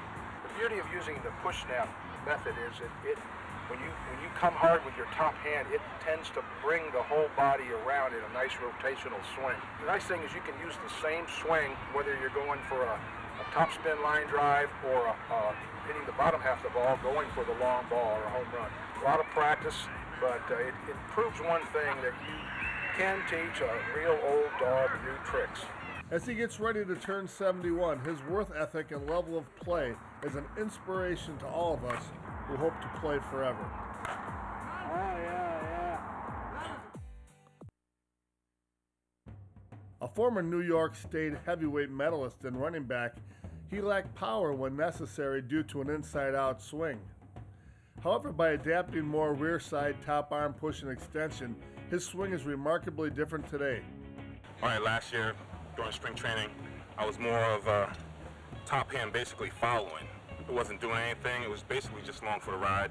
Now this year, I'm a little bit more top hand push, getting a little bit more power, getting a little bit more underspin on my home run ball, and it helped me improve a lot this year. The hips pushing, kind of get my hands out to get that top hand over, basically got everything to go in motion instead of me just trying to come with this lead hand, and basically the top hand wasn't coming around with it. What we're doing is punching through the ball with your top hand, and that's all it's doing, punch through the ball, and that's that top hand. Getting the back head forward, out with that punch, you're going through, boom. We get into one, I can really feel the hips and the top hand going all together, and it's blending as one. And that's what you really want to get with that top hand push.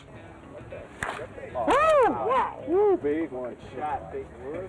Phil first contacted us about 6 or 7 years ago after watching one of our videos, and he was struggling to shift his weight better and often found himself falling off the front foot, or worse, looping his swing in an up angle. He's one of the smartest thinkers I've worked with and has helped us develop a lot of the drills in our program. My swing was just a basic grip. I never even thought about bottom half of the ball, top half of the ball, because I would just turn and I would just drag the bat over, not even knowing, because I have no push. I'm not driving the bat anymore. I might as well swing with one arm. I was just up there and I would just go into the ball and I would just throw the bat at it. Very weak swing. But now after watching all these big hitters, they always talk about that push, squat, get that back leg involved. So I started doing that. So I'll stand up here and I'll feel that weight, I'll feel that tension. And when that ball's coming in, even though I'm going forward, the weight is still back. Where before, I would be like this, my body came forward along with it. Now I weight back, weight's on my leg, I actually feel the tension. When I'm going forward, it looks like I'm spreading weight, but I'm still back. Now I'm coming forward, now I'm pushing, and now top hand, I'm pushing the bat through the zone, where before I would have just dragged the bat through the zone. These are all tips I've learned after 4 years of hitting with Ken. I'm extending both arms, and I'm still pushing with my top hand. So as I'm coming through the zone, I'm driving and full extension out with the push. I know 4 years sounds like a lot of time to practice and try to improve, but why play the game if you don't want to be better? It took me 4 years, and it was worth every swing. I've learned so much. I'm a much better hitter now, much more confident, and I actually enjoy the game more. First of all, I was chopping down on the ball, and he told me to swing level and throw the hips into it. And I'm doing that now, and I'm driving the ball much further than I've ever done. And it's invigorating to me. Pushing through with the top hand, I always was taught to use this hand, but by pushing through with this top hand, I get almost double my power and double direction. I mean, it comes off, it's a lot more force than before. Before it looped, now it comes straight off like a line drive. Get out of here!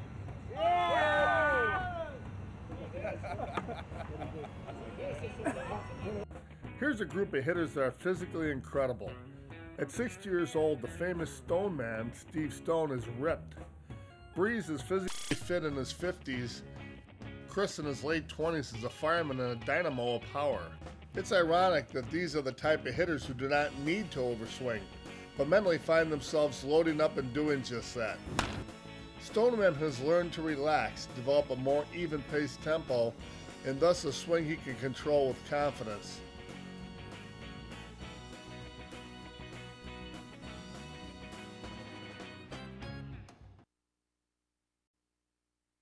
You've patiently listened to our presentation, so now without further editorial comments, let's hear from 8 of the best young pros in the super major game. We only list their current bat company affiliation, for in this competitive field, teams often change. We can't even begin to list how many all-world awards, MVPs, long-haul bomber championships, and world championships they've won individually. You can find that stuff out on the web or Softball Magazine. Just understand that these are the absolute best in the game, and it's an honor to be able to listen to and understand a bit more about them and how they approach the highest level of softball on the planet. This year, one of the things that I prepared more about home runs and games is tried to run a lot more, do a lot more squats, because sort of like a basketball player, once your legs go, you lose half your swing. You know, things just start fading away. So I thought come in better condition, legs in shape, hitting a lot more, just getting my body ready for the derby and also tournament play. I swing a 30-ounce bat. The heavier the better for me. That's what I prefer. I feel like if you can swing a heavier bat as quick as you can a lighter bat, you're going to hit it farther. I come through the zone. I'm coming through. I want to bring my hips and arms and extend good. You want the good extension. You want the hip play. You want to get all your body weight you can get into it. A lot of guys get in there, they just get tied up using their arms. A lot of guys don't even want to let go of the bat. So that's what I try to tell everybody when you prepare yourself, is to come through, make sure you get the extension, and just follow through with your body. You want to get that bat head whipped out there. The difference between my home run swing and my base hitting swing is really just the way I prepare to hit the ball. If I'm going to hit a home run, I'll try to catch the bottom half of the ball because I want to spin the ball out of the park. And if a base hit, I want to catch more of the middle of the ball so I can drive it into where I want to hit it. You also want to work on base hitting too. I mean, I hit backside 30, 40 balls every time I go out. Sort of not having a good weekend. What I try to do is I don't try to hit the pitcher, but that's where I'll go. I'll go up the middle to get everything back to where you started. If you'll start pulling out, your back gets slow. So the main thing I do is I'll concentrate on hitting up the middle to get everything back going smooth again, get you 2 or 3 good middle shots, get a good rhythm going, and then you can go back to blasting them again. A lot of things I see people doing, rec league or wherever I'm at, a lot of times they'll get out here and they're lunging, keeping their body forward. A lot of times I'll keep almost 75–80% of my weight here and just stay back. And when you see the ball come, first thing you gotta do is get them hands out there, get it quick. Then that'll hold you back from like jumping and lunging at the ball. You know, even though I'm a major player, I understand, you know, people getting nervous. I mean, even out here, that's the reason once you get the technique down, you know, once your fundamentals get through, you know, the nerves, your fundamentals, your game comes through and then the nerves leave you. Being with the Long Haul Bombers, you know, it's a nervous event. My first event was in Colorado. I was so nervous, I thought I was gonna throw up before I even went out there. So I mean, it's just like, you know, some games I get nervous, but the Bombers, I guess the crowd, the atmosphere, the major league players down on the field. Then when you finally hit your first one, it's like all your jitters go away. You know, everybody talks about Barry hitting them in the Cove, and it was just a great experience that I could say I actually hit one out there with Barry's hitting them. I guess my worst weekend was in Texas last year. I think I ended up hitting like 400. Sometimes you just have those weekends where it seems like nothing you do is right. You just got to hold your head up and go out and practice all week. I mean, it was just like I wasn't doing nothing right. You know, everything I done was if I hit something good, it was right at somebody. So, you know, only thing I could do is just one of those weekends, you gotta shake it off, go take a bunch of BP and get ready for the next weekend. Played 6 years of minor ball. I actually made it up to AA for a couple of years. Met a lot of guys and played with some good players, Albert Pujols, I can go on down the line.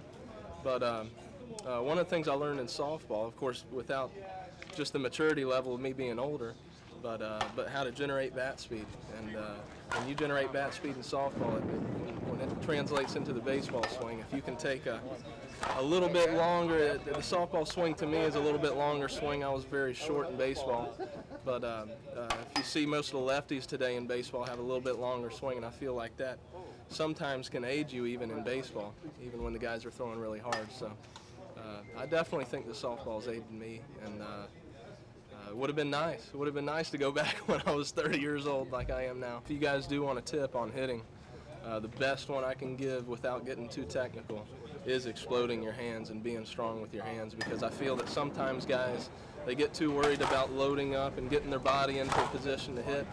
You worry about your hands and getting your timing right and swinging hard in BP, then your hands will get you in the right position to hit, and your body will actually get in the right position for your hands to hit. So it works hand in hand. I think if you concentrate on your hands first, getting to the ball and getting the barrel to the ball as hard as possible, your body should take a good path and get your hands in a good position to hit. Because I believe that if you worry about your body, your hands aren't going to get there. If you worry about your hands, your body will get in position for your hands to work for you. I think that sometimes you can learn, though, from taking a lot of swings. It's good to get out there and take a lot of swings because you'll learn what works for you. I believe that swinging hard is the key to generating power. Is to get out there and hit, man, and be explosive when you get to the ball. Be explosive with the hands first, not your body. I've had a lot of people ask me about my swing over the years, and just the main thing really is they see my leg kick, which is, you know, big exaggerated leg kick, and they ask me, you know, is that something I should be doing? And my advice really is simple as, you know, take bits and pieces. You can't really copy any one swing. My swing, if you watch a lot of guys play, I'm short really for our game, so a lot of it for me is leverage, and that leg kick is timing for me. That starts my swing. When I've found a pitch I like, I get that leg going. That's the first thing that goes, and everything else is not moved. My head, shoulders, hands, everything else is back. So I haven't committed anything yet but my front leg, and then everything whips at once. Hands, front hip, everything goes together. That's what gives you the bat speed. Obviously, we all know the bat speed is what drives the ball far and hard. And that's just been something I've developed over the years, is that leg kick. I couldn't tell you how high it is when I'm doing it. It is just 100% habit at this point. When I determine my pitch, when I'm going to go, I always try to go out and get that ball. I don't let that ball get anywhere near me, so I'm not getting tied up. Definitely want to meet it up high in the chest. I always try to get everything out here. You adjust where your upper body position is by where that front foot ended up. You know, when you put that foot out there and it's gone, you can still make adjustments. My upper body is still high. I am not leaned way back. I'm still tall, and I can adjust accordingly with my hands and torso as I come forward. Like I said, it's all part of it. Hitting is timing. It is timing, repetition, and pitch selection. It's that simple, folks. That is hitting. Watch my particular swing, and you'll notice once my leg is gone and I'm down, I've got this position where my front is gone. Okay, I have really good balance from this position. You still have to maintain excellent balance to hit a ball hard, to hit a ball far, and be consistent, which is the main thing. Is consistency is what we're looking for in slow pitch softball. So what I've done here from this position, now it's just throw it. I'm a firm believer in you throw your hands like you're throwing the bat head right at the ball. The best explanation would be like if you're chopping wood. When you chop wood, when you come over the top, you throw it down. It's the same way with a softball bat. You get it going, you pick your pitch, that leg goes, and now you just, boom, throw your hands, follow through. Don't stop that bat at contact. A lot of people make the mistake. They make contact, bat head slows down. That's the exact particular point where that bat head should be going as fast as it can through contact. You try to hit that ball like it weighs 20 pounds. Go right through that ball. Do not slow your bat down at contact. Keep it going. Finish, arms extended, everything's moving. and pull. For me, I'm a huge top, my bottom hand does most of my work. If you watch my grip, my top hand is off the bat. There it is. I've got about 2.5, 3 fingers on the whole bat at all times. So I've taken my top hand pretty much out of play here. It's just a guide, helps me. I push with it a little bit, but everything is right here. Lead arm, pull, follow through. This arm comes off. Guys that are thicker across the chest, you can't, you're going to lose that hand's going to come off. Your top hand's going to come off sooner than guys that are not quite as thick across here. That's just the way it is. Once you make contact, what happens to this hand doesn't really matter. Just finish and follow through, throw the bat head through the ball. You think your rear hip and your top hand do come around automatically and help? Yeah, and I come forward. If you watch my finish, this back foot after contact, I'll have swung, made contact, and then this back leg will come off the ground and I'll toe drag. My swing plane is pretty flat. You'll see a lot of guys who hands, they're way down here and they'll come up really high through the ball. I don't really do that. My plane, my hands start high. When I load and go back, they actually even get a little bit higher. And my plane is more of just a real slight uppercut plane. Like again, I like to meet the ball out front, way up high in the chest. I know when I meet a ball out here, if I am just trying to hit home runs, I want to meet the ball up here. I know I can spin this ball. This ball's good. The ball's coming down at an angle. You want that bat head coming up slightly, catching that ball. Drive that bat head through the ball. That is my swing. It's just a big finish. Leg goes, body's still nice and tall, everything's still. Throw it. Throw the hands. Hands are loose. Just throw it right at the ball. Finish up. Let it go on the follow through, man. Drive through that ball. I just, just get in there and picture that bat head flying through the ball. Do not overthink this stuff, folks. Just get in there, pick your pitch, be selective, know what pitches you can do certain things with, and then just go after it. Swing at it, controlled but aggressive. Me personally, I never swing away for power. Oh, I won't say never. Last year going into the World Series, I only had 19 home runs. Then we're playing a limited home run game 90% of the time, 95% of the time on 300-foot parks. There's no need for me to hit a home run. If I can get on base, the big boys, that's what they're there to do. They all can hit. They all can hit just as good, if not better than anybody. But they also have more power than anybody on the team. So I have power, but I don't need to swing away. My whole game is base hit. Now, if the bases are loaded and then I'll probably hit a home run. But if not, my game is just base hitting. It's practice, practice, practice. You can end up hitting it wherever you want. First baseline, third baseline, middle. You can hit the bottom of the ball, the top of the ball, the middle of the ball. It's all about practice, practice, practice. Go out and take your swings. Hit 3-4 times a week, as much as you can. Try to find a BP partner where you can hit 100, 200 balls 4 times a week, and you're going to be able to pinpoint. You're going to be able to hit that ball on top of the ball. You're going to be able to hit it through the middle, hit some knuckleballs, and spin the ball. You'll be able to spin the ball whenever you want, but it's all about just practice, practice, practice. I personally don't really believe in cutting the swing back, because you're just asking to make outs, I think, if you cut the swing back. I mean, if I swing hard and I'm trying to cut it, sometimes if you cut it, you swing down, you try to cut that ball and get that line drive, you may cut it out for a home run. And that happens. But if I'm going to go up there and I'm just going to kind of do a little thing here, a little thing there, and I make an out, now I'm going to look stupid. I would much rather make an out swinging hard, whether it's a home run for an out, a solo, or a hard hit ball to shortstop. I don't believe in taking off your swing, because now you're just hurting yourself. I'm a better backside hitter today than I was, 10 or 15 years ago. I would watch the ball get behind me, and I would step, and I'd throw the bat, and I'd push. I wouldn't pull, because I think when you pull to go backside, I think you're going to get this. You're going to get more of somebody that's trying to pull through and pull and guide it. That's the whole key for me going backside, is letting the ball get past me, using the same swing I would in a situation I was pulling. I'm just backed off the plate. Like I said before, I'm not going to try to trick or deceive the infielders or outfielders. If I execute, it doesn't matter that they know I'm way off the plate and that I'm thinking backside. A lot of people, they get and stay in the same position and they say, okay, if it's outside, I'm going to go backside. Well, I'm not that good. I need to set up, be stationary, know what I'm doing before I even leave the batter's box. Know the situation. If a guy in front of me just hits a 2-3 run homer and we got 16 home runs in and out, I know as soon as it goes over the fence what I'm coming to the plate to do, so I know I'm going to be backed off. I get a hit if I execute. If I don't execute, I hit it right to them, you know, and they make a play, you're out. When I make outs, and I make them, man, it's like the ball's coming, well, that's outside, let me go backside. Or that's in, I can turn on that.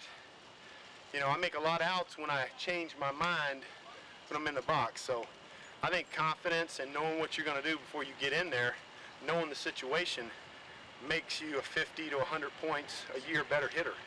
So I used to do that, change when I got in the box, but for the last decade, I've made up my mind that is where I'm going to know what I'm doing when I'm on deck. I'm a team player, so like I said, if the guy before me hits a homer and we're playing limits, I know I'm not going to pull it. And I know I'm not going to hit a homer. Well, you know, a lot of people say, well, how do I hit it farther? Well, hit the bottom quarter of the ball, spin it. You know, you're not basically hitting the ball in the middle of the ball where you have a problem like I do and hit a lot of knuckleballs. If you hit that bottom quarter of the ball and you can spin it, it's going to go and fly a lot further. I have an old post in the back of my yard, little 8x8, and holes drilled, and I have a tire that's basically cut through the middle. Now it's sagging, so I got to get a new tire. But when you first cut it, they're almost still touching. And I would always basically make contact and try to push through it. So that helped me, you know, with forearm strength, with turning over, you know, pushing the ball. So everybody's got their own thing in grip, stance, you know, where they hit the ball. What's good for me might not be good for you. Back in 1995, I started playing a little bit more travel ball and got hooked up with Todd Drilling, who lives probably about 20 minutes from me right now. And, you know, I consider him my mentor and has always established himself as a class act, an integrity man, not only on and off the field, but he, you know, he's a great person. He's a great ball player. I mean, he's 44 years old right now, and he's probably still one of the top players in the circuit. What we do when we get to the BP field, we'll just play some catch, we'll play some long toss for about 15, 20 minutes, just kind of get loose. Then we'll do some sprints, we'll jog around a little bit, get the body loose, stretch our legs, and then we'll start working on, you know, our right side gaps, you know, just go through the whole gamut on what we want to do, what we want to accomplish. Sometimes if our mechanics are right and we're feeling good, we don't need to take a large amount of swings. We're going to go right side. You know, Todd will start out, he'll probably take 15, 20 over there. Then he's going to go to the right center gap. After the right center gap, then I'll switch in, and he'll pitch to me, and I'll go through the same routine. You know, we'll work on our right side of 4-hole, and then we'll go to the right center gap. Probably take about 20, 25 swings, and then we'll switch back, and then we'll work on the left center gap, and then we'll work on pulling down the line. So if we're consistent on a good day, if we don't have to really work on a certain mechanics, we'll probably take no more than 50, 60 balls. You still got to work on your mechanics, and the one thing that I do to work on mechanics is that I'll hit off a tee into the net. That way it allows you to get back to the basics, keep your eyes still, keep your head still, and get back to a nice fluid swing instead of jerking everything through. They ask, you know, how should we hold the bat? Do we line up our knuckles? What I'll try to do is, you know, I drop one pinky, I'll put two on top. But just kind of waggle like you have a golf club. Just kind of waggle it, get it comfortable, get it loose in your hands, and then bring it up, and your hands are right where they should be. They're right in alignment where they should be, and this way it's going to allow you to throw not only your hands but your barrel simultaneously at the ball. Everybody talks about their athletic stance.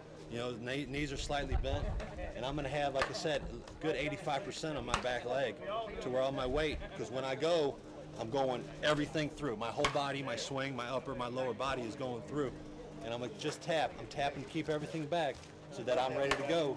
I'm ready to go. And then I'll give a little leg kick. I'll give a little leg kick to keep that weight back just to remind me to utilize that power. And then finish. One motion, through the ball, line drive, good trajectory. You want to throw the barrel at the ball. You want to stay behind it. Keep the bat behind the ball so you're hitting it square. I'm here, and I'm throwing the barrel. driving with my front, and then I'm finishing with my back to contact that ball in that window. What I've been doing in the off season as far as conditioning and training, I've been working with the trainer with the speed and agility core training, to where it's utilizing it's a lot of explosive fast twitch fibers, to where it's going to allow me to use my body and use my muscles to maximize my hip rotation, busting through, driving through with the bat, and finishing and exploding through the ball. It's a lot of repetition, lighter weights, quick, fast twitch, footwork, twist, medicine ball. Well, what I'm trying to say to you is what I'm getting across is a lot of guys always say to me, geez, your swing looks so smooth and it looks effortless and you don't look like you're swinging that hard, which in essence is true to a point, and that's a lot of it. You want to keep this right here, what you're doing and hitting, as simple as possible, because the more things you incorporate into your swings, the more things that can go wrong, and that's what gets a lot of us in trouble. And what I'm saying is the biggest mistake I probably see slow pitch guys do is over-exaggerate their stride diving into the ball, because they think they got to get so much into it to get the ball to do the things they want, which isn't. If you look at the best golfer in the world, Tiger Woods, his swing looks so effortless, but he's hitting it further than anybody on the tour, just because it's ball striking. And that's the one thing I would say to anybody out there that wants to get better, is work on ball striking. Just work on striking the ball consistently. And consistent is the name of this game. So what I'm saying, like most people say to me, you know, you don't really, your swing looks flat, or you know, whatever the case may be, which isn't the case. For me, when I'm in, I've already locked in. So my hands, as soon as I go up, now my hands are already in place right here to cut the ball. So I've already got my cut in place, which is where I set my hands up high. Now I can cut down, and then I can flatten my swing out, so I'm not getting in trouble by over-exaggerating like the chop. You see a lot of guys do that, over-exaggerate the chop, and that's what gets you in trouble, because you end up cutting it too much, or you just hit a weak ground ball or something like that. You know, slow your bat speed down, and it's about ball striking. It's get yourself in position, keep it as simple as possible. I go up, my swing is simple. Hands up, short stride, and I'm gone to the ball. Don't get into, you see all these guys get into the fancy dancy stuff, and you know, if you know what, if that's your thing and you're having fun, stay with it. But if you truly want to get better and work on some things and take some things to heart, the only thing I can say is you work on ball striking. The rest of it will come. When you can strike that ball consistently, the rest of this game will come to you a lot easier than maybe what it is at this point. With my hand, if you notice, a lot of times my top hand's hardly even ever on the bat, and that's just, I'm up here, and it's just, this here is just simply a guide. Hitting is all done with your bottom hand. It is simply pulling this knob to the ball, and that's where hitting is. This hand right here, if you're holding this for all you're worth, chances are you're going to roll the ball over or not get done what you're trying to get done. So what I'm saying to you is pull. This hand right here is all hitting.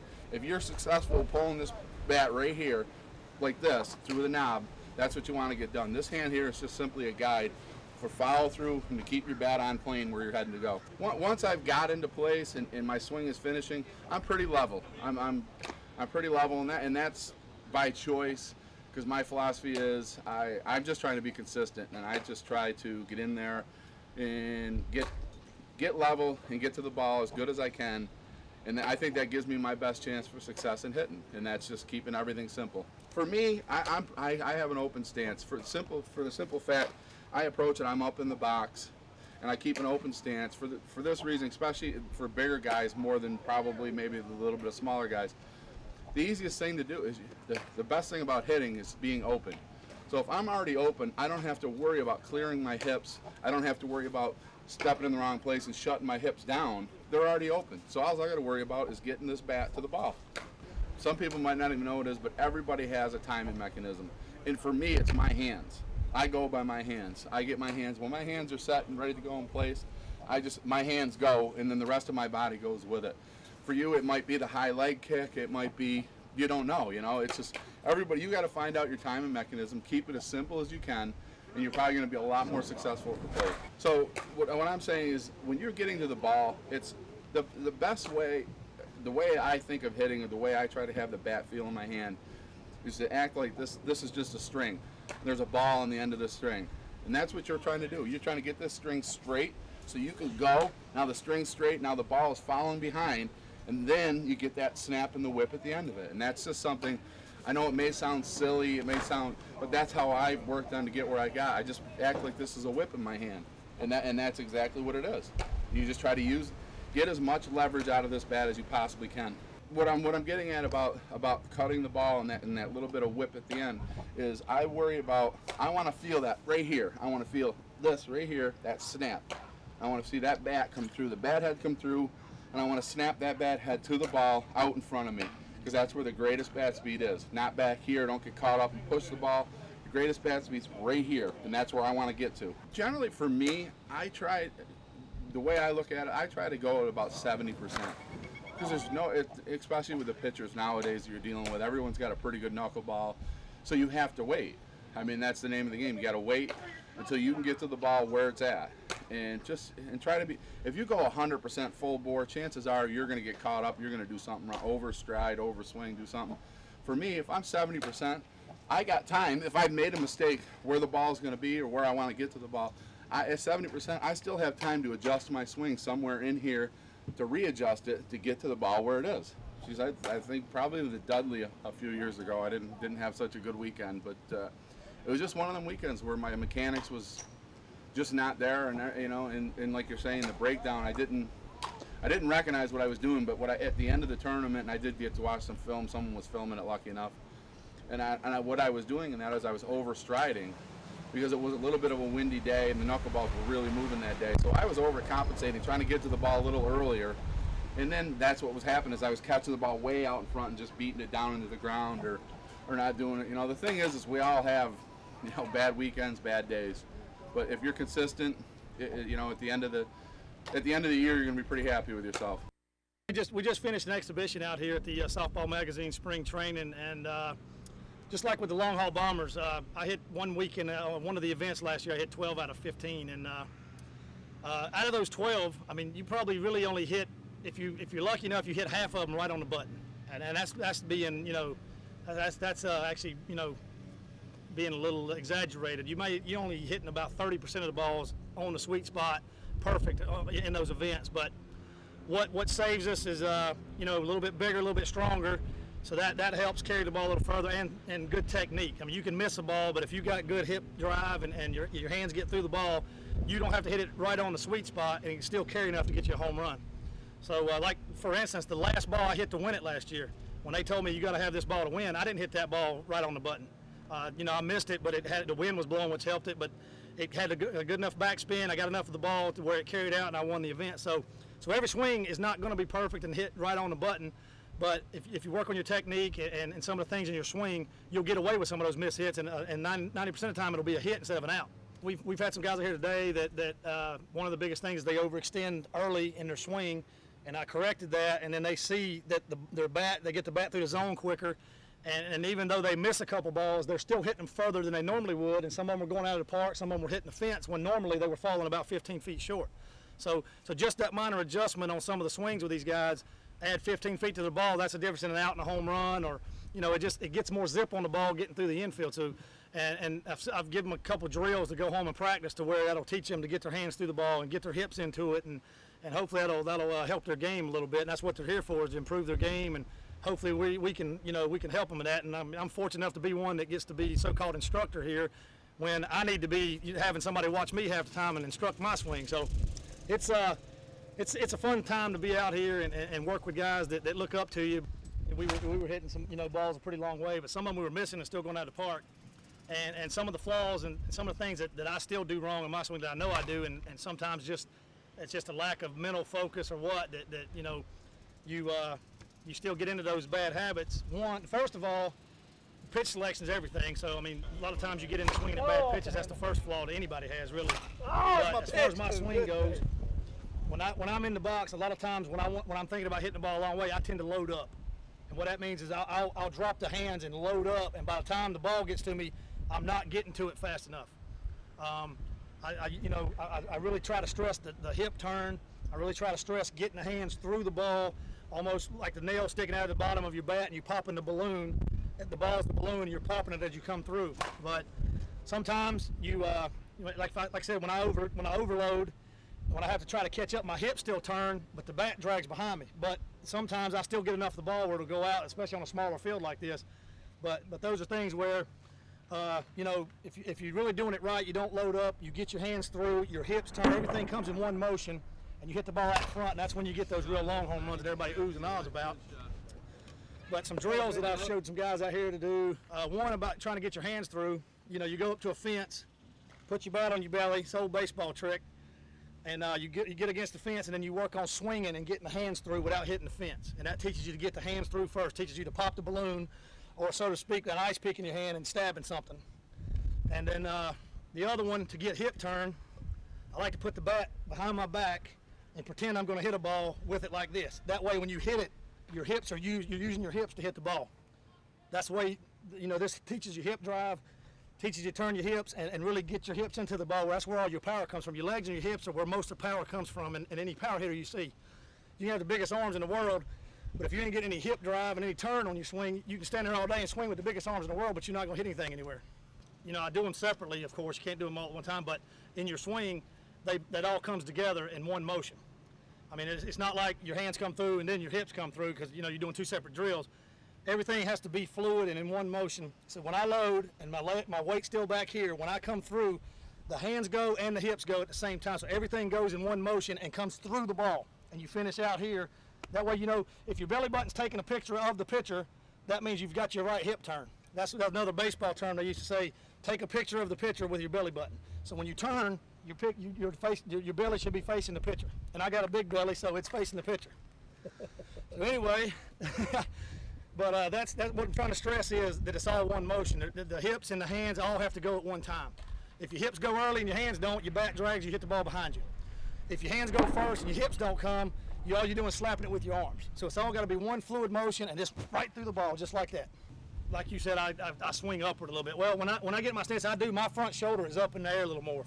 I mean, it's just because, you know, I guess from over the years, you know, the ball is coming into that angle, so I want to be in that same angle as the ball is coming in. So I'm on almost like a level plane with the ball, because it comes in at this angle. If my shoulders are at that angle, I'm pretty level with the ball. So when I go back through that same zone where my shoulder is, it looks like I'm swinging up, but I'm actually catching the ball and meeting it level right out front here. So what happens is, when I come through here, I get to this point, and when I come through, I just come on around. Like some people, like you were just saying, kind of snap it over to keep the ball, to keep on top of the ball, where it's not, I mean, you're going right back through where the ball came, so you're in essence having a level swing on it, so you can bring your hands all the way through. I just let mine go. I still got the old baseball grip, so mine just comes through here and then follows it on out. Talking about the nail at the end of the bat, popping the balloon, so to speak. I see a lot of guys when they come through, you know, they're working on getting the bat through, but then all of a sudden they just kind of drag their shoulder through instead of letting the bat whip through. A lot of them, some of them even hold the bat all the way around. They don't even let the bat go. What I suggest, and a lot of the guys, you'll hear a lot of the other hitters say the same thing. When you get to this point and you're stabbing the balloon and then coming on through, you roll that wrist on through to let the bat whip, and that'll just give you that added distance and power on the ball. When you come through and kind of stay stiff, it locks your whole swing down. From this point, you're done. Your swing's over. If you come through, roll the wrist and let it go, you're finishing your swing even more, and it just gives you added distance on the ball. It comes off the bat a lot harder. Oh, dang it. Dang it. Oh, dang it. I hate those. Well, when you train for softball, I mean, you know, everybody's got a different workout. For me, of course, I've had shoulder surgeries on both. I've had 2 on the right, 2 on the left, and I'm needing another one on my right now. But the left ones, I kept tearing my rotator from diving for balls in the outfield. That's what caused it. The more I dove and landed on it, it just kept tearing and tearing. So I had to have it repaired twice. The right one from throwing, I completely tore it a couple years back, had reconstructive surgery on it, and it's kind of acting up again now. So I don't know if I'm going to try to get through this season without having surgery first and then do it at the end of the season. But as far as workouts and training, off season I'll try to go to the gym 4 days a week. During the season, 2 to 3, maybe 3 at the most. I'll go in on Tuesday and do legs. This is in season, of course. Legs on Tuesday, that way they're fresh by the time the weekend comes around to play. then I'll do everything else on Wednesday and Thursday, and then Friday's a kind of a travel day and a rest day. So when we get out there on Saturday, I'm fresh. But I do a lot of reps and a medium weight. Because all I want to do is just keep my strength there and just kind of stay lean and not really get bulky. Because a few years I tried to do really heavy lifting and got bulked up, and then my swing got slower. I felt like I was all bound up and couldn't get the bat through the zone. So doing a lot of reps and lower weight helps me stay flexible. So I think that's helped me a lot in my hitting, because I'm flexible to go and hit whatever pitch comes in there, and I can really turn on them. Before, when you're all bulky, it's hard to do that. Me and Rusty started doing a thing a year ago where you do 21s. It's like if you're going to do chest one day, you do 21 reps, you do 5 different lifts, and just do one set of 21s. And the last 6 or 7 reps of that one set should be kind of difficult. The first 15 are really for speed and agility, muscle, stamina. And then the last 6 are really when you get your strength. If you're having a struggle to get those last 6 up, that's where you keep your strength, and as well as leaning out. So that's been the best workout I've ever done, and I continue to do it now. And that's any body part you work on. You do those 21s, and you'll see some good results out of it. How many? One of us in our careers have had bad weekends. I mean, I think I honestly had a weekend, I think in Minnesota one time, where I hit like 3-something, right at 400. I mean, I used to hit that in baseball. So, when a guy playing softball hits something that low, the first thing he'll do is just run and hide. But when I went back that week and started working on, going back to BP and hitting a bunch of balls, I had Jeff and Rusty there, and they saw the little thing I was doing in my swing, that I was loading too much. I mean, I was really getting in. I was up there moving my bat a lot. I was dropping the hands a whole lot more over exaggerated than normal, and it was just slowing me down. I wasn't catching up at anything. So.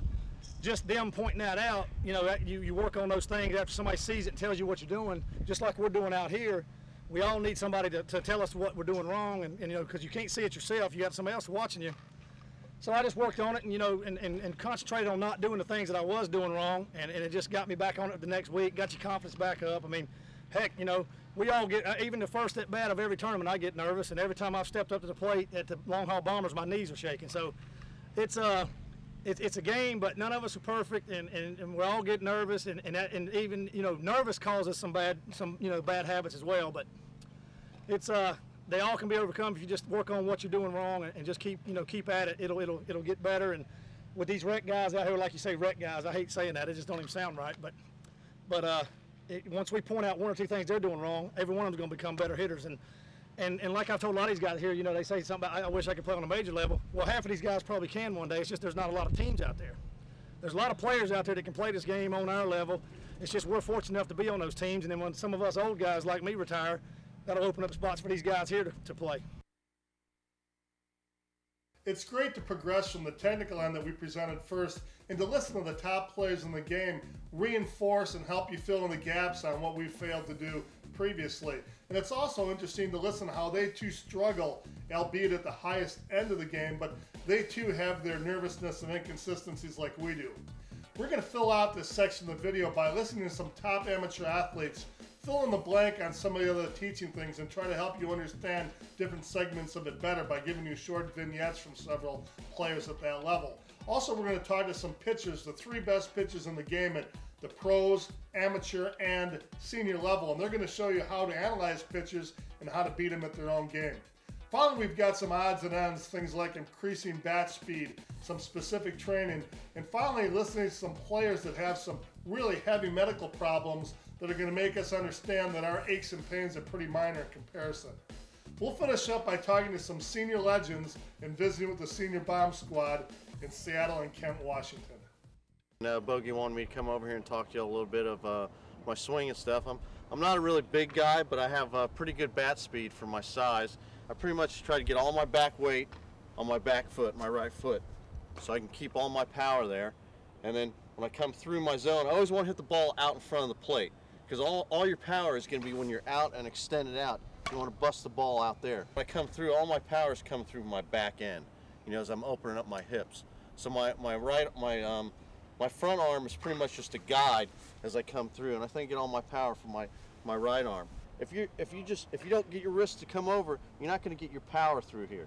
you're just going to come, it's going to be a straight lag, okay? And it's like you're just pushing the ball instead of snapping. When you come through here, you're snapping your wrist and you're snapping the bat head onto the ball and driving the ball through. So in summary, old guy, little guy, and best looking guy on the Softball Magazine staff, and that's why they call me Boomy. When I won the Softball Magazine Home Run Derby last year, I've always been a complete overlap grip hitter. And I've started playing on some better tournament teams on the weekends, and you really don't get that many chances to swing anymore with the home run limits. And so what I've done is I'm one of the players that have gone back to more of a conventional grip, where I line up my knuckles, I drop one hand off, and I completely line up my knuckles, and so I'm more of it's closer to the baseball grip, except I put my wrist together and line my knuckles off. And what I found with that is it gives me a lot more control. My back hip is a lot more tied to this top hand snap and push and pull through than what it used to be. My average has definitely gone up. I'm more consistent, and by using that back hip to push my hands through, then I still have the ability to cut through the bottom half of the ball and still hit home runs when I need to. What I try to do if I'm going to hit the ball, to try and hit the ball out, what I try to do is I try to cut the bottom quarter of the ball and get a little bit of lift and a little bit of spin in order to go ahead and project it out. What I don't want to do is I don't want to change my swing to alter that to hit singles or do whatever. So I try to take the same swing and hit the top quarter portion of the ball to get the ball to kind of top spin over in order to hit singles. I try to hit everything hard. If you hit it hard, good things happen. I'm only aiming for the top third, top quarter of the ball, and I'm trying to use my same swing, and I'm trying to go ahead and either hit the gap in right center, or I'm trying to hit it through the 3-4 hole. I'm trying to hit it through the 3-4 with some authority, so this way if they do get a chance to get a glove on it, hopefully they have to make a good play to get it out. The reason why I use my top hand because it's my strong hand, and also when I deliver the bat head to the ball, I feel that my right hip and my lower body more energy to the ball, and thus, you know, making my swing stronger. Tempo of my swing is going to dictate whether I go for base hits or home runs. Probably when I try to go for base hits, since my top hand is my strongest hand, I try to slow my top hand down so I can get a little less speed behind the swing, thus not creating as much spin. As you can see with the top spin on the ball, that's how I know I'm getting a good base hit. I had played minor league baseball as a pitcher, but still had to hit. I wasn't a particularly gifted baseball hitter, but I still have a baseball stroke. So what I did was mostly inside-out stuff, and I still try and hit the backside as much as I can. I'm playing a lot more U-trip, and I was getting eaten up in the beginning trying to time quick pitching.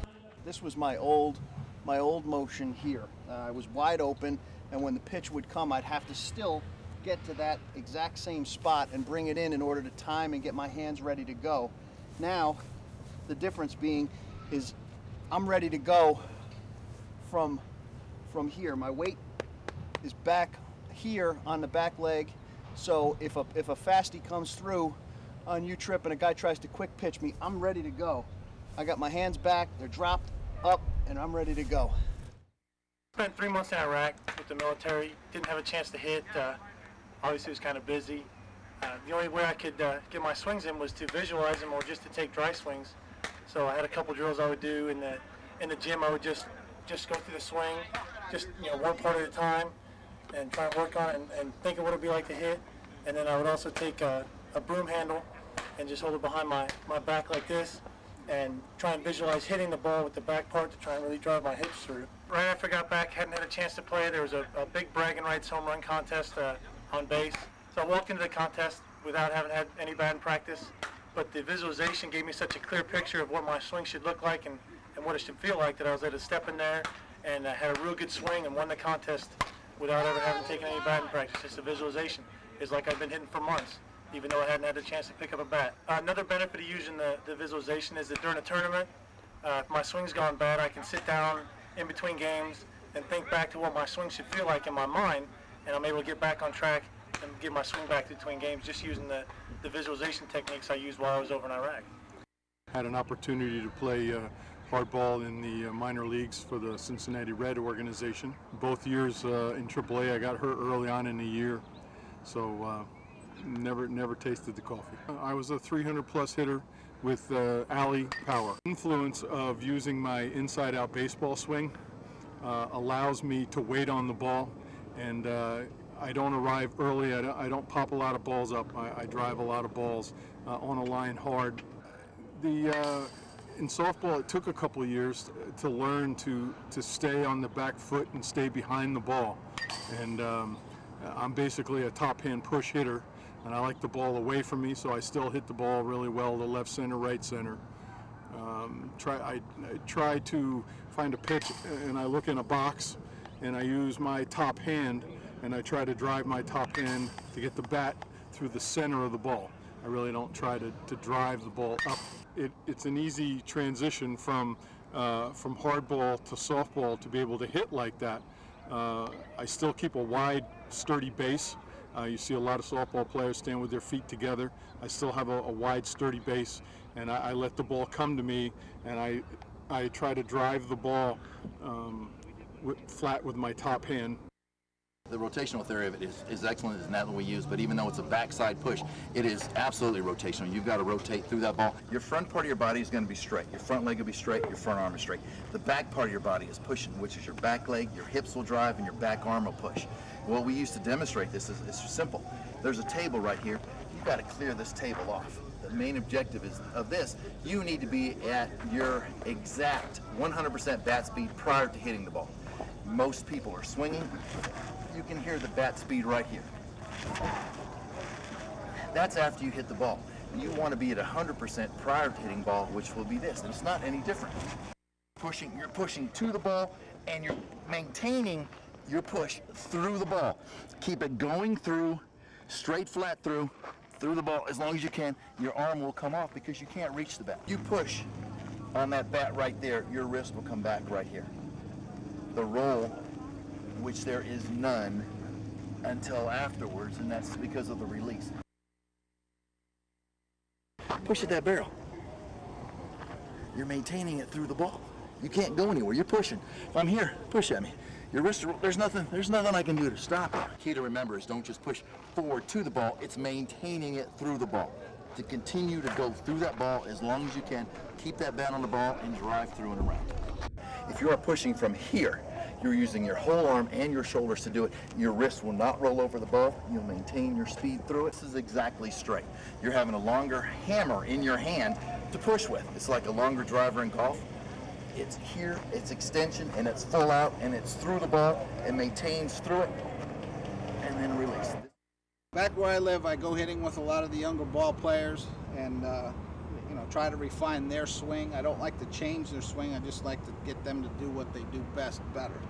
And one of the things I tell them is attacking the ball in front of the plate and also hitting it in a certain arc, height-wise. So the first thing I do is I come up to the plate and I draw an arc with the knob of my bat. And that's the zone right there that you're supposed to hit the ball in, from the front of the plate right up into this point right here. Okay? The second part of the arc is your height. So it's going to start on the inside part of the plate right about this high. And then it's going to finish on the outside part of the plate right about chest high. So the whole point to this is hit the ball in front of the plate. You can always go down and get an inside pitch and still keep the bat east and west, which is going to give you that good spin. A little bit higher pitch that's outside, you can really come down and collapse on it, keep your bat level and drive that ball to right center, right field. So anywhere a ball's pitched in this arc, there's a place to hit it. And the key to hitting it is figuring out your arc from the inside to the outside, and then always out in front of this plate area. And if you're attacking the ball there, you're going to have very good success. Again, you want to hit a ball to the right side, you want that ball up a little bit higher and on the outside part of the plate. You want to drive that ball to left field, you want it on the inside part of the plate. If you get an inside pitch that's high, you've got to go get it here. Now your bat angle's wrong, you're going to get a lot of foul balls. So you want to get that inside pitch a little bit lower to keep your bat angle the right direction. So it's really simple. You just follow those two arcs and learn how to hit the ball. And the biggest key is learning how to identify where the pitch is going to be when it's halfway to the plate and knowing automatically in your mind what direction you're going to hit that pitch. Well, I mean, as a pitcher, granted it's underhand, so you need to do anything you can to get the advantage. So as I'm pitching to anybody, whether it's a fun league game or a tournament, a major tournament, I'm looking at the batter of what they don't like, where they stand in the box. Depending on where they stand in the box, I can figure out where they want the pitch, and I try not to put it there.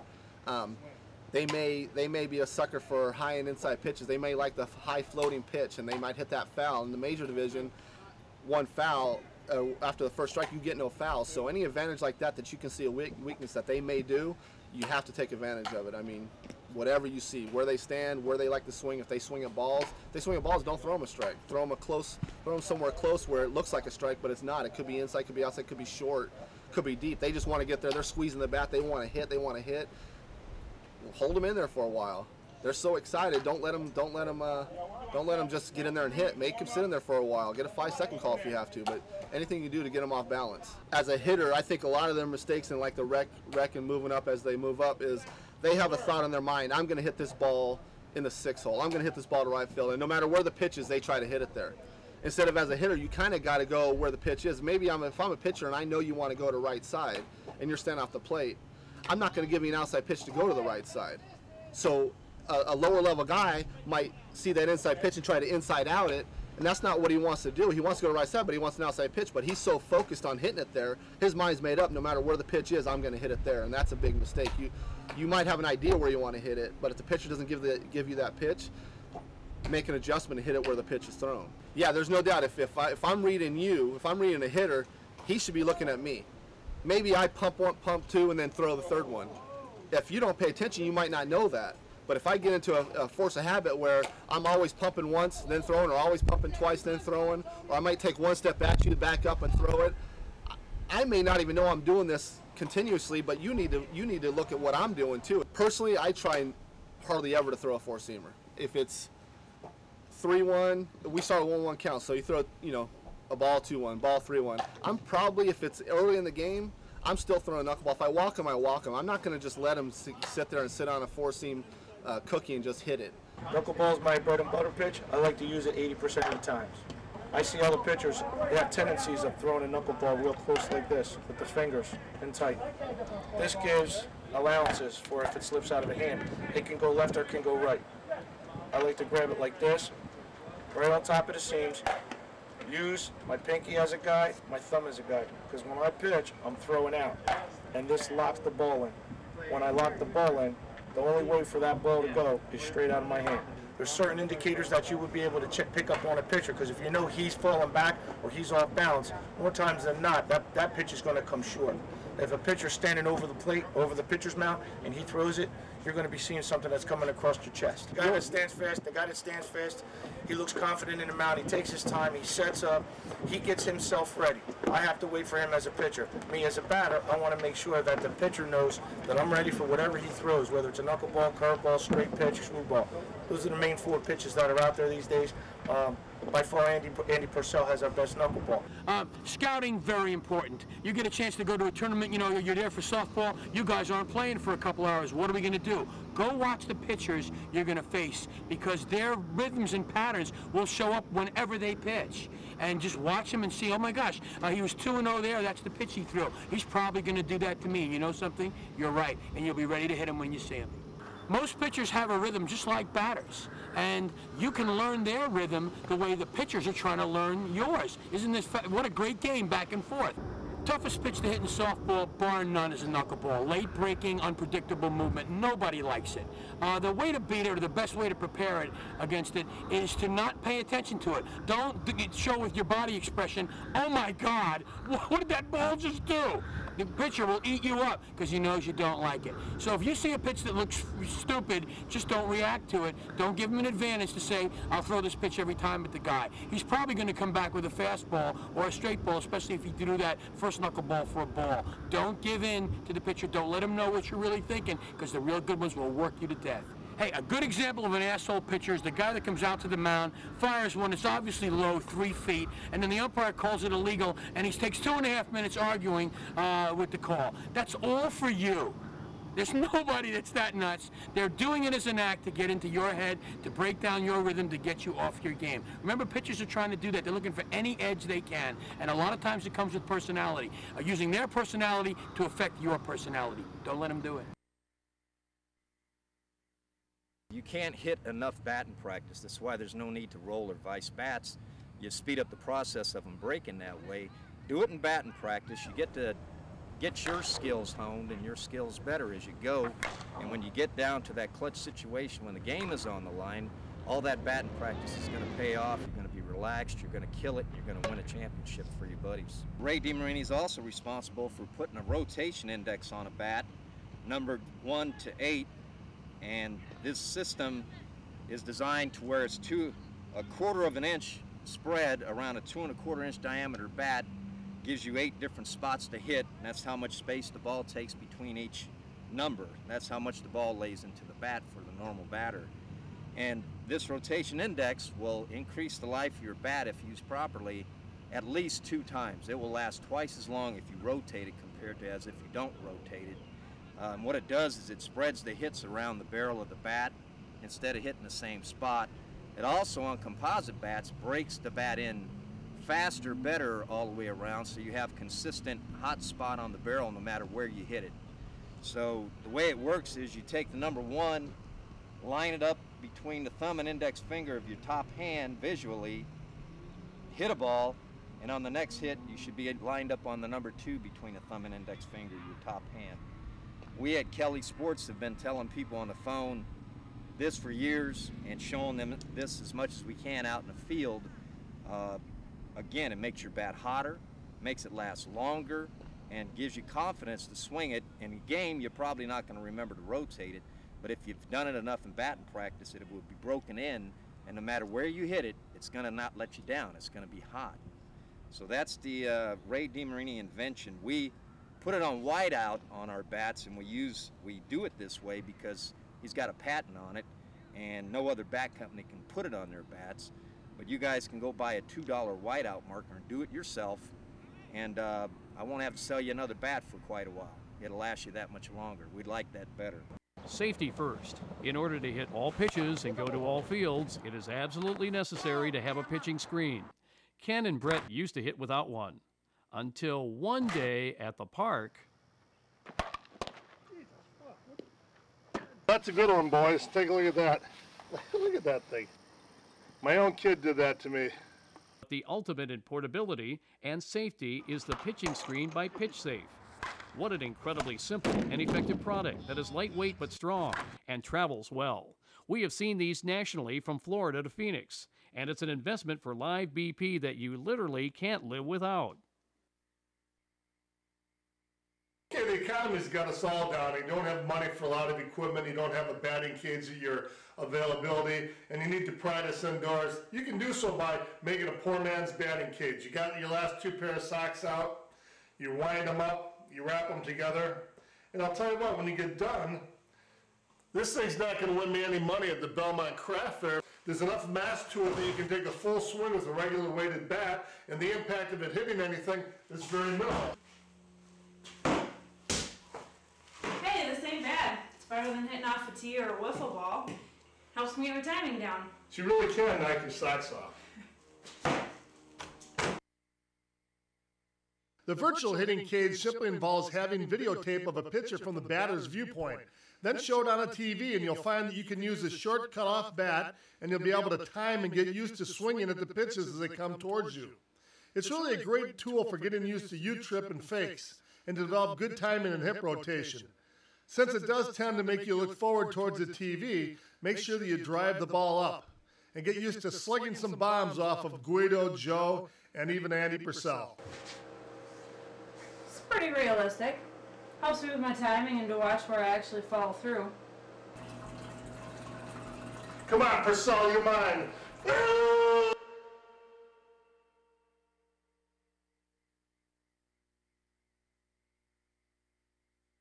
Trying to sit back here, hands back here, just try to wind and push up through, push up through.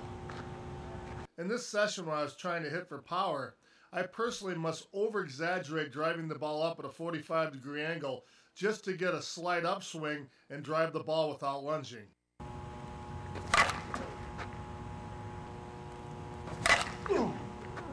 That's really punching the bat head through. You can see the angle I was attempting to swing up at and where I actually ended up swinging.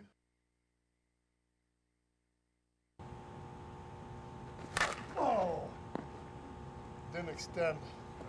Actually false. I extended, but I hit the ball too far out in front. I needed to let it come back to me to a better point of contact. Oh, didn't extend. This is true. I stopped extending my top arm at impact. I just lost the focus, and the bat head did not rise up on the oversnap. Thus, the snap died at contact and a weak cleave on the bottom of the ball. The one thing you've got to understand as you try to implement this program is be ready for frustrations. And lots of times you get worse before you get better because you have preconceived biases and you only listen to things that you want to hear. Hopefully we've given you a good base to start out with. We make mistakes as hitters. There's mistakes in this video. The pros don't always relate. The English language is a hard thing to use to try to make somebody feel something that you have to learn how to feel. You have to learn the feel of the swing. You have to learn the feel of where the ball is back here. And then you have to trust. You can't go into a game and say, man, that was so easy in BP, then all of a sudden the game is different. And lots of times it's different because you're placing the ball and pitching the ball in different spots. Really the last key, those three simple things that we talked about, wind and time, quick step swing, those are easy. And to think to push and extend the top hand through with the bat head and to aim that way, that's easy. But the hard part becomes in games for a lot of people is pitching the ball in the right spot, letting it come back to you. So if you can relax, take a deep breath, and focus on letting the ball drop into here. Maybe you don't pick up the pitch until it's halfway back to you. Things like that are going to help you get better. But there will be frustrations, and you have to trust that the technique that you do in BP, if you use one of these four focuses, if you use this technique and you do awesome in BP off a tee, you progress on, you know that it's right, and you have to trust that. You can't be changing back to an old style or an old technique that you used years ago and all of a sudden expect to have success. You've got to trust you can hang with this technique, and then it's a matter of learning the timing and learning how to look for the right pitch. And that carries on into batting practice. If you have good pitch selection and batting practice and videotape yourself and understand where your zone is, you'll develop a feel for it. One thing is when teammates offer advice, understand that they might not have researched it as much as you. And listen politely, and certainly there will be things that they offer that are good, but make sure that your decisions on changing your swing and your pitch selection are on sound, scientific things that you've studied yourself through videotape and from analyzing tape of good hitters. We didn't spend a lot of time talking about the grip. I use a full overlap grip with the finger at the bottom. I think that I can go opposite field as easy as I can with the top hand. I've used this for so long that I feel uncomfortable going back to a conventional grip. But the greatest hitters in the game, Bumgarner, Hall, McCraw, they all drop a little finger and use a conventional baseball grip. And it has to do with you get a lot of hand on the bat, you get a good push off it. Dan Reed went back to it. So I don't think a grip is something that is that important. It's something you can play around with, but it doesn't affect the other mechanics in your swing. It takes the determination to consistently drill this stuff until it becomes good muscle memory, and then it takes trust to get up and understand that the mechanics are good. I stopped reading fast pitch forums a couple years ago because about 3 years ago or 4 years ago, a big term came out, rotational hitting. And we use it too, and it's nonsense. I use it because of the hype in it. But basically, if you think about it, our swing is a natural power swing. If you go to YouTube, it's the same swing Babe Ruth had, Ted Williams had. It's the same for fast pitch, baseball, and slow pitch in the base terms of it. And really, if you think about it once, your main first move is to wind the hips. Okay, that's rotational. But your body is drifting forward. Is that not linear? Your front foot comes down hard. That's linear. But then it's driven down and planted by the rotation, which is rotational. The hands come forward, you could say, which is linear, but by watching our overheads, you can see they're following the arc of the body opening. They aren't truly straightforward, and so that's rotational. And when you get to this point here, the wrists rotate around, the bat head rather rotates around the wrist. Again, it's rotational. So don't waste your time on nonsense like that. Instead, worry about more important things like how to build your flexibility, how to get stronger, how to improve your bat speed. If you go to Mike Masenko's website at Big Cat 844, he's got a bat speed drill program which is pretty awesome, and guys have had great luck with it.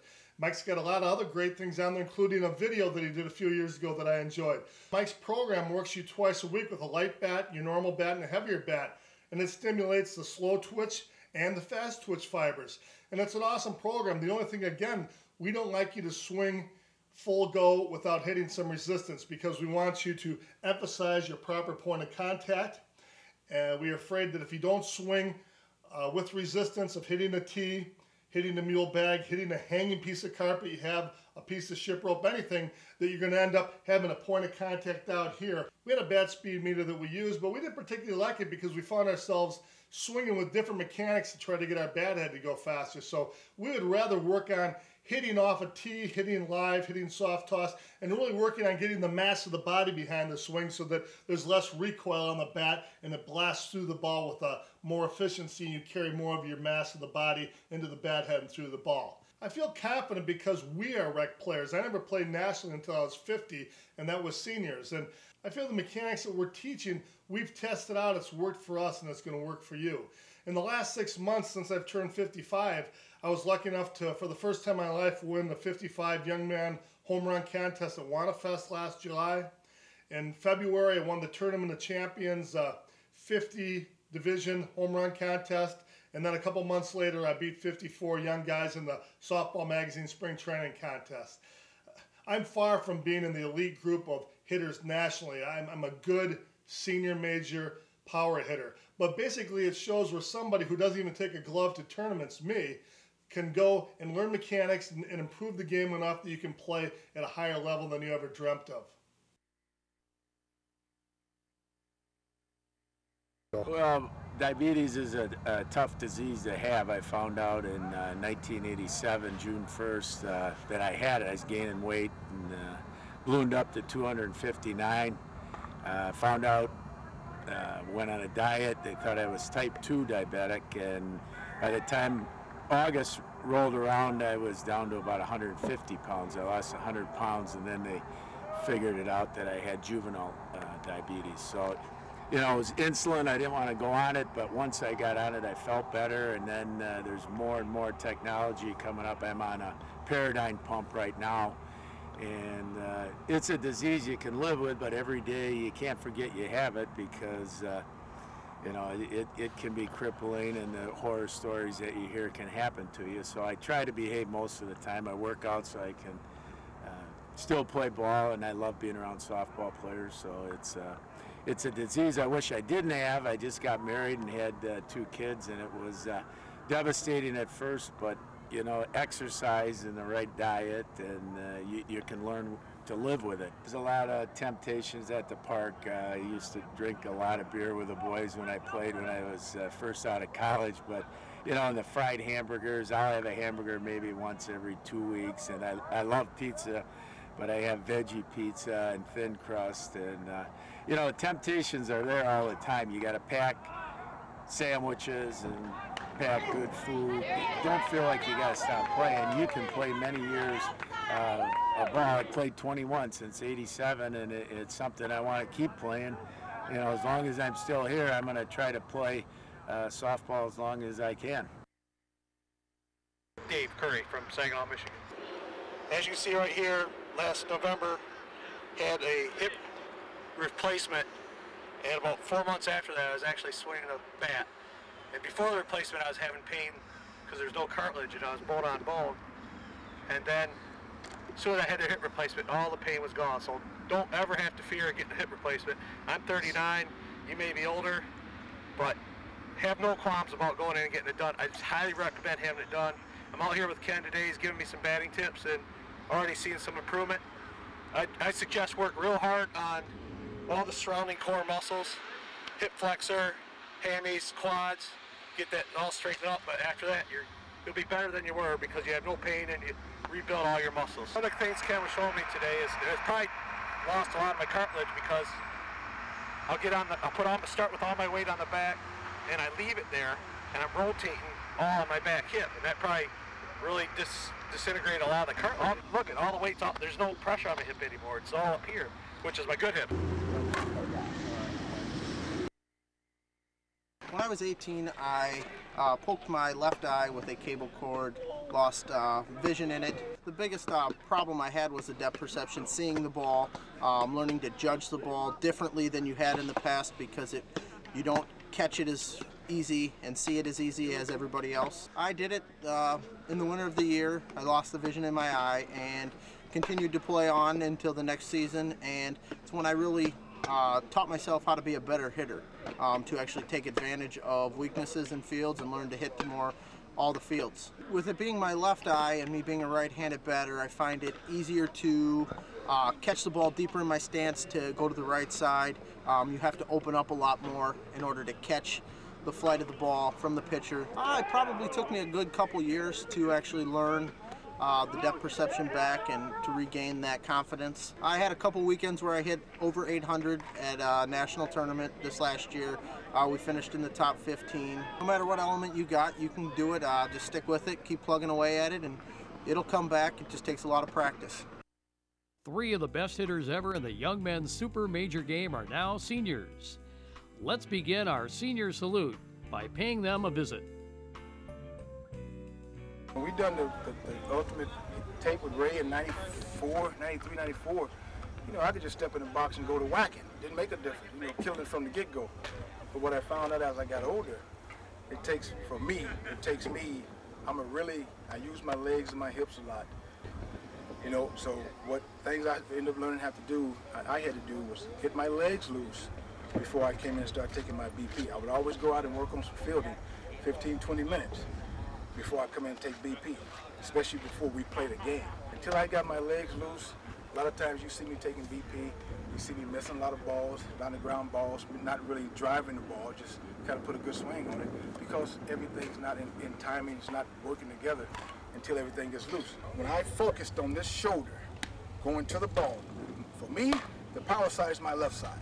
When I'm thinking straight away, and I'm keeping everything going to the ball, as long as I can hold it in and let my hands do the work, taking that knob right to the ball and let my hands do the work the rest of the way, that's when I'm hitting my best. But I'm focusing on letting the ball get to a point, letting it get in on me. When you think straight away, what that does is keeps everything to the ball. You catch a lot of guys, they might be thinking poor, they might be thinking straight away, but the ball ends up coming in and you catch them, they're opening up real quick. For me, my power was gone, okay? I mean, I could still hit it hard with the right side, but the difference for me was right side hit, 320. Left side threw the ball, 450. So my biggest focus was keeping the head on, keep that head real still, head right on the ball, front shoulder to the ball, as long as you can hold it there, and let them hands do the work. And you won't believe how much more power you hit for power. I always aim at the middle of the ball. Whenever I tried to hit spin the ball like Dirk Androff, he spun the ball better than anybody I ever knew. That didn't work for Larry Carter. Larry Carter learned how to come through the ball and drive the ball to get a trajectory here. Because playing in Oklahoma, we all know the wind blows 30, 40 miles an hour. There was games that we played, the wind was going straight in. You spin a ball, it might go out to short left center, it might come back to the plate, back home.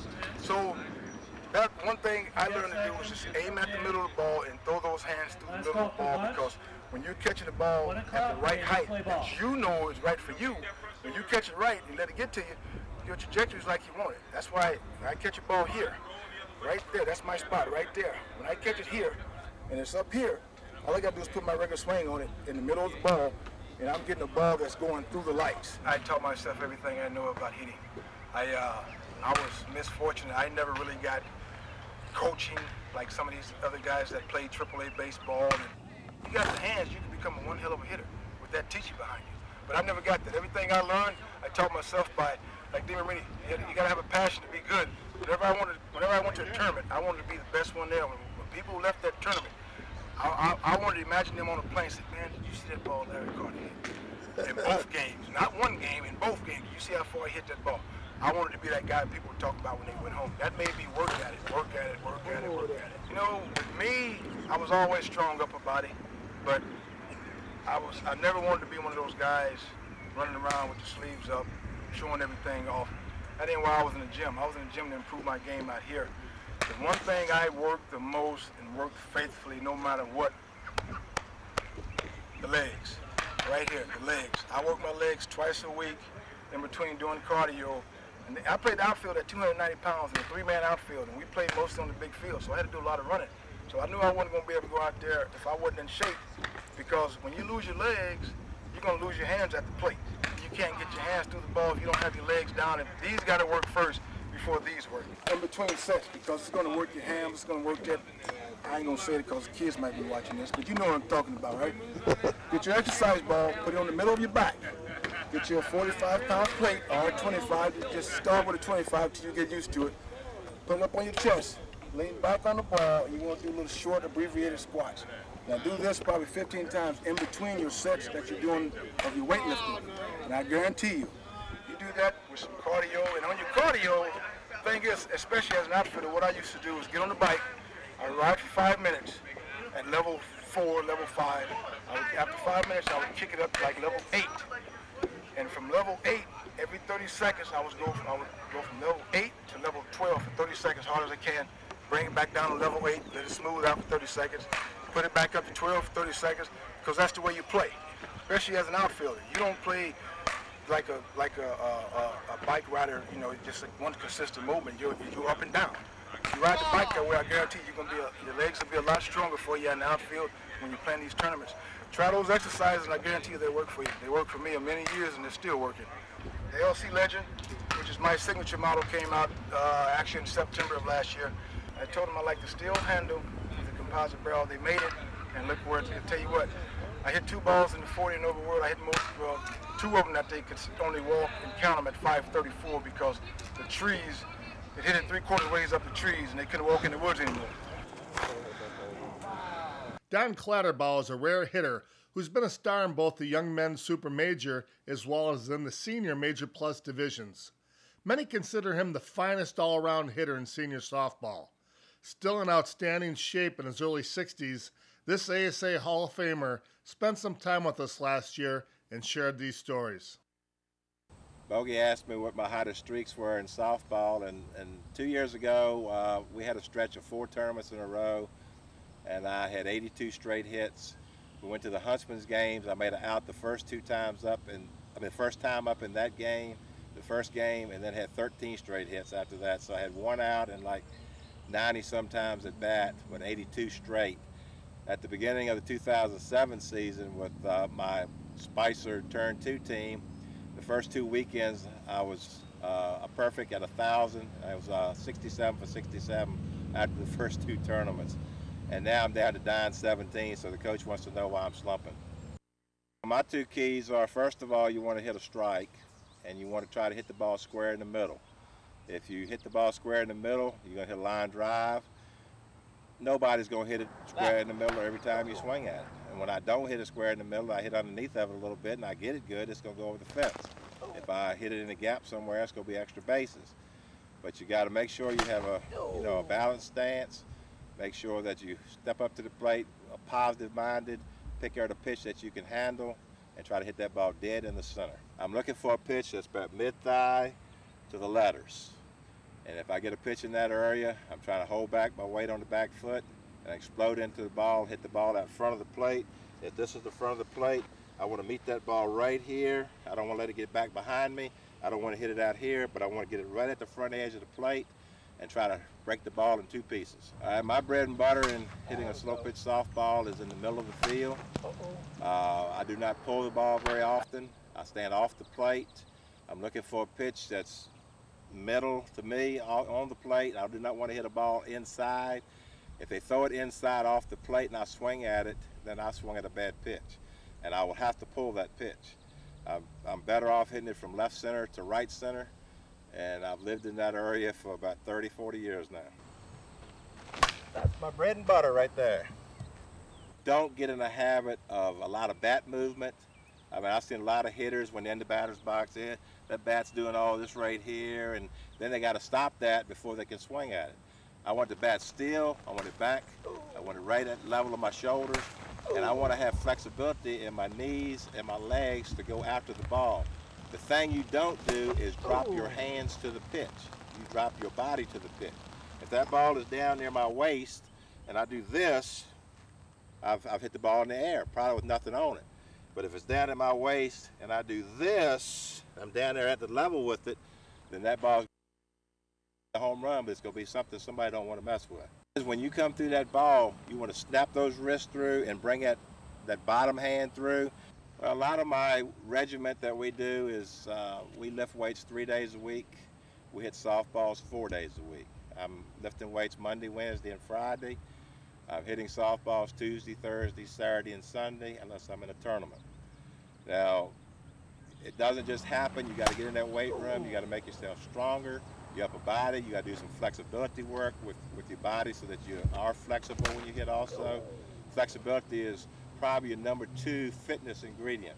Strength is number 1, but flexibility is number 2.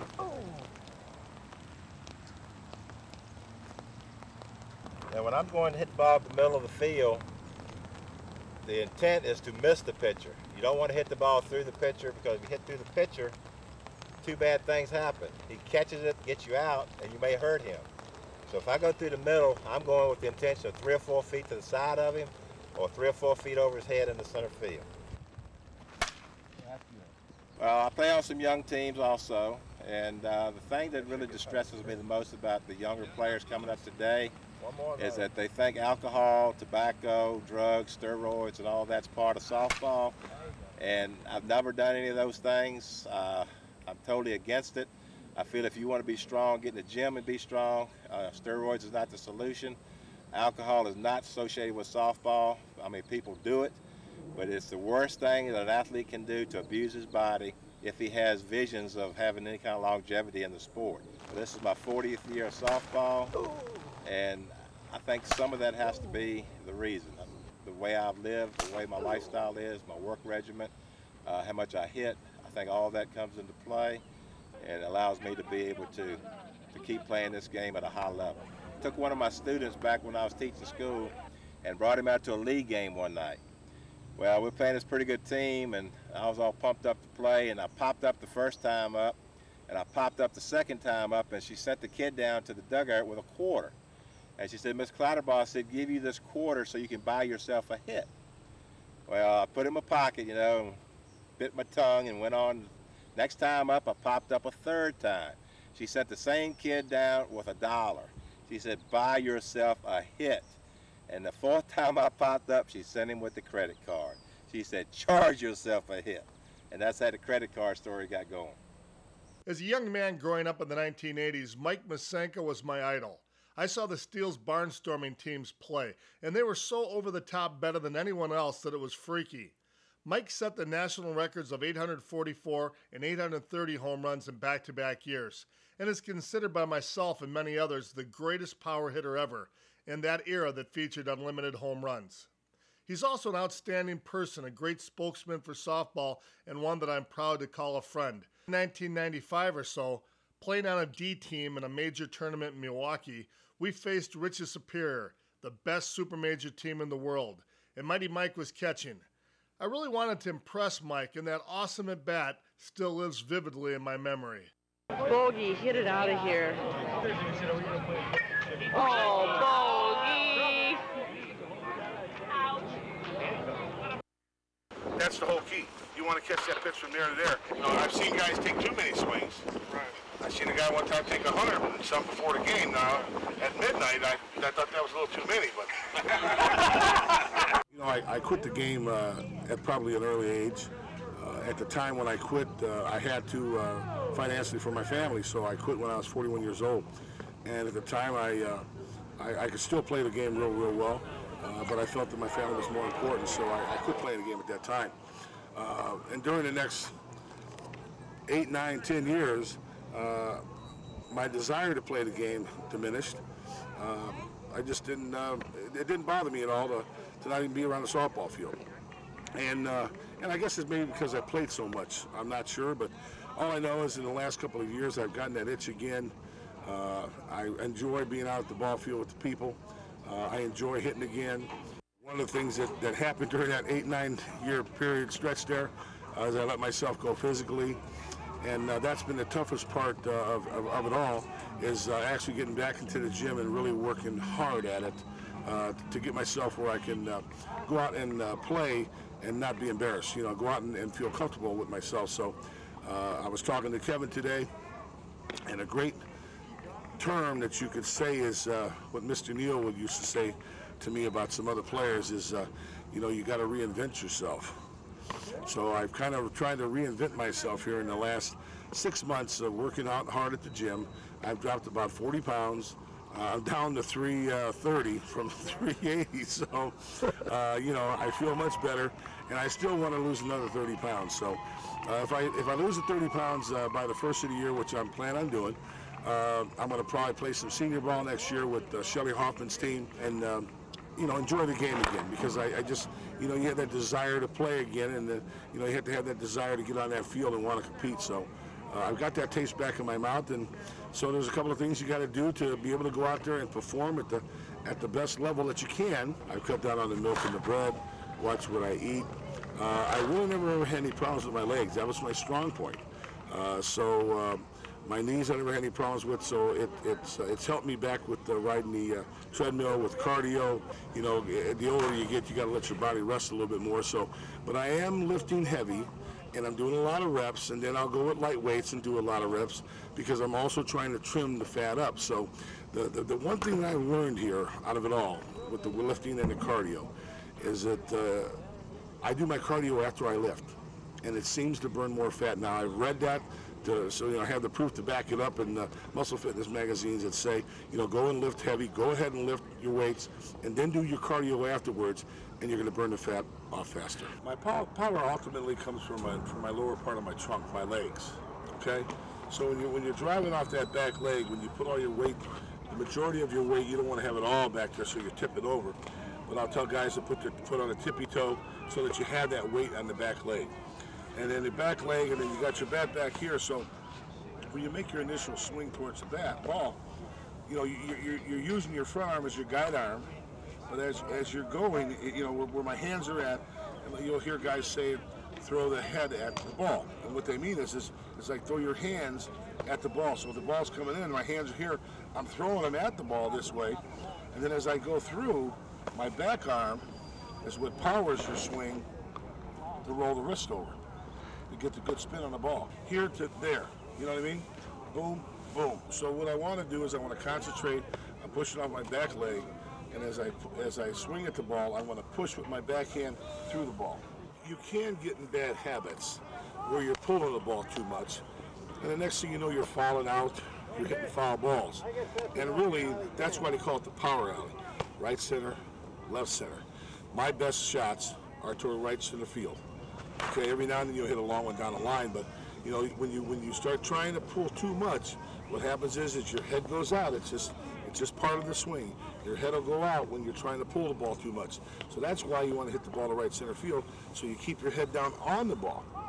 I tell people when they're struggling, say you're made 5-6 outs in a row, the best place to hit the ball to get back on track is at the middle of the field. The reason being is because now your head's got to stay down on the ball to hit the ball to the middle of the field. You're not going to hit the ball to the middle of the field and be like this, okay? That's what happens when you pull the ball and you pull too much. So if you're going to hit the ball back toward the middle of the field and get yourself back on track, you know, you're going to stay down on the ball longer and watch it off your bat. Back when we were playing with the Steels and doing the barnstorming, we had gotten beat a couple of times by some local all-star teams. And the one way to correct that, so that we made sure that we didn't lose again to a local all-star team, Mr. Neal said we couldn't hit home runs until we got 11 runs. So at that time, we would take backside pitches. We'd hit an outside pitch and try to slap it towards left field.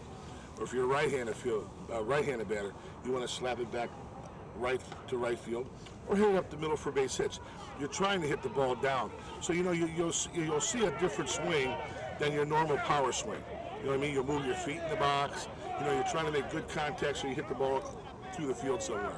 When you're trying for that power zone, you know, you want to hit for power, you know, you're going to go back to the basics, back leg drive, get your arms out extended, push with your back hand, pull with the front hand. After.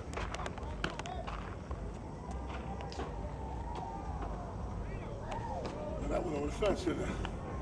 Okay, now I missed the shit out of that ball. That's how I tell a good bat. You miss it bad and it still goes over, you got a good bat.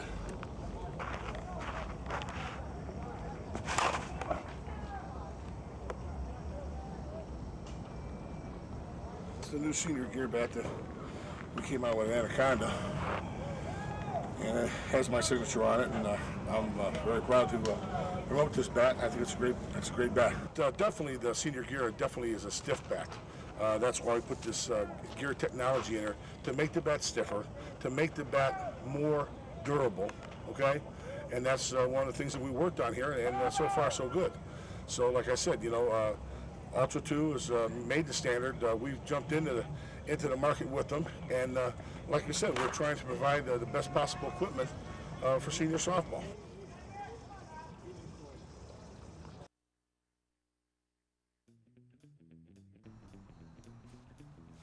And I think I'm better looking and twice as smart. They're funny. They're incredible. They are old. They are the Senior Studs. I got that running up from playing stickball in New York. Stickball. You know, that's what we do in New York. Understand our footage is limited and that we don't have video of all the great seniors nationally. But we do have a representation to show you just how awesome these guys are and how great their game is.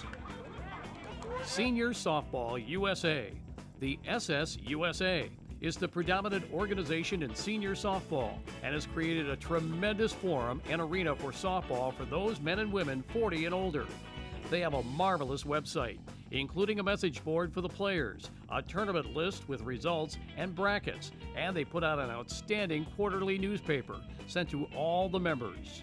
They offer an incredible agenda of regional, national, and world championships, separated by 5-year age increments and by skill levels in each age group. Divisions run all the way into the 80s. Dave and Fran Dowell are awesome. They run these tournaments, and their dedication to the seniors is unwavering. Fran was recently honored by Sports Event Magazine. 20 years ago when we started this business, we had no idea of the growth that it would have. This is awesome to have this many seniors have the ability to go out and play softball and do exactly what their passion is. To have people be able to follow their passion and be able to bring their families here and make it a real vacation is something that senior softball is very proud of. We had about 10,000 people that showed up to this tournament. 80s are ambassadors of softball. We had 6 80s teams from all over the country. They were just absolutely an inspiration to all of us. And the young guys don't have to worry about getting old, you just have to worry about getting better. Other senior organizations promote senior softball and enhance the experience on a national level. Bogey's Roberts Construction, now a 55 major team, have enjoyed playing SSUSA events in Seattle, Chicago, North Carolina, Phoenix, among many others. The good times and strong friendships that go hand in hand with softball absolutely don't have to end as you reach 40. Bill and Susan Ruth host SSUSA overseas softball travel tournaments to places like Japan and Italy. And everyone who wins a TOC event gets the chance to play in the SSUSA Tournament of Champions in Lakeland, Florida.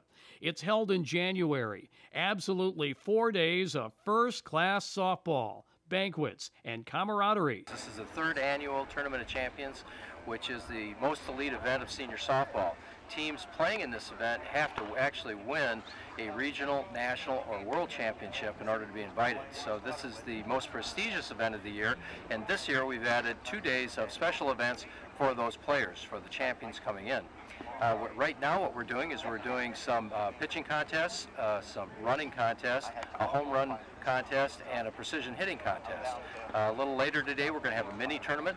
Yesterday we had an all-star game, and we had a hitting clinic first thing yesterday morning where some of the best hitters in the country helped hitters give them individual instructions. Then on Friday the tournament starts, and the tournament is with about 70 teams this year, and they will play for 3 days here in Florida, and the winners will be the champions of champions.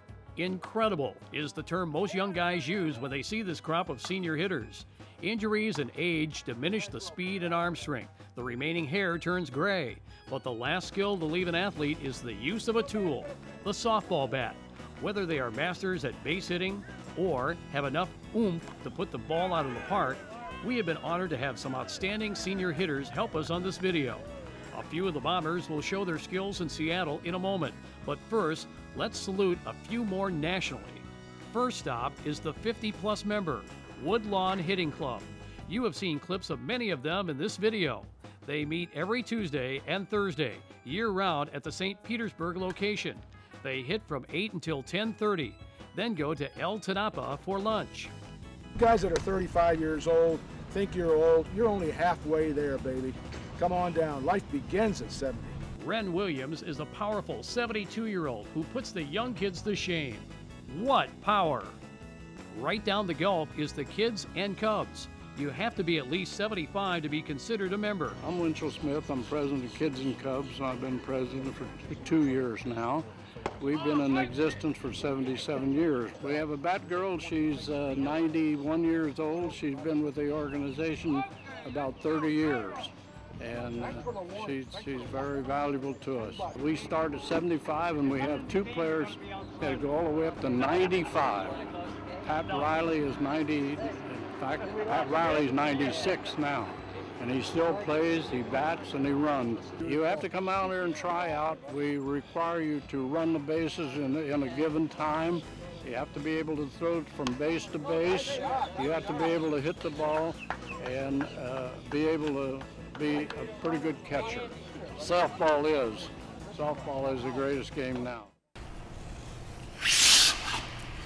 My name is Harold Dean. I'm 80 years old and I play softball 3 days a week. My softball buddies keep hassling me because I can only play ball 3 days a week. However, I play hockey 3 days a week. Leaving me only 1 day to relax. Our regular season starts in November and ends in April, but we play all year round. One of the people I watched when I was in my younger days was Mickey Mantle, and he had good bat speed, and my father wanted me to be a ball player, and I watched Mickey, and I took a lot of pointers from him. Florida Half Century features amazing teams. The Hollises are national powers. And of course, Georgia's Bruce Fairchild only gets better with age. The villages near Orlando host their own softball complex with over 200 teams and 9 softball fields. As we move up the East Coast, a 50 slugger who has the power Stump has always dreamed of is Billy from the world champion Sweet Construction. Near Manhattan, it's Bob Richards of the New York Statesman. Bob is a senior Hall of Famer in his 60s and incredibly beat out 55 young studs in the 2009 Softball Magazine base hitting contest, including his own son Puma, an amazing achievement showing how experience and technique can overcome 40 years of youth. Moving further west, Geckel Construction is a 50 major plus powerhouse, and it's unbelievable that just a couple of years removed from being on the long-haul Bomber Stadium tour, Bob Woldike is now a 50-year-old senior slugger. He even has his own instructional DVD on Softball 360. And he looks and hits like he's 35 with other big sluggers. Geckels are the Docs of long ball hitting. In Minneapolis, both Docs Greyhounds, Team Mikan, and Plug swing the bats like Paul Bunyan's axe. In the Midwest, one of the members of the original 1970s Milwaukee Pro softball team is Paulie Wenzel. He is one of the most complete players nationally, hitting for power, average, and fielding any position. If he only played full-time for Roberts, he'd have it all. While Bogey could spend an hour talking about his Roberts teammates and how much fun they have as a team, the leadoff hitter, B.I., has been Roberts' leading hitter since the team inception and deserves a pat on the back. As we move west, past the great teams of Coors Light, Windy City, and others, we get the Sin City of Las Vegas. The city is hot, and so are the hitters. And it is sinful what sluggers like Steve Imlay do to a softball. This summer, Steve won the SPA Nationals Charity Home Run Contest with Einstein, finishing second. The Stone Man, Steve Stone, now 60 as well, just doesn't seem like he swings hard enough. But don't tell him that. We wouldn't want to see this calm guy get riled up. We also see guys like Steve Hurd, Joe Lesack blasting away, and finally, the smooth groove swing of Mike Kelly. One of the most successful franchises is the Old A's from California. By now, probably over 50 national and world titles. They play in the 60s division and are a legendary senior team.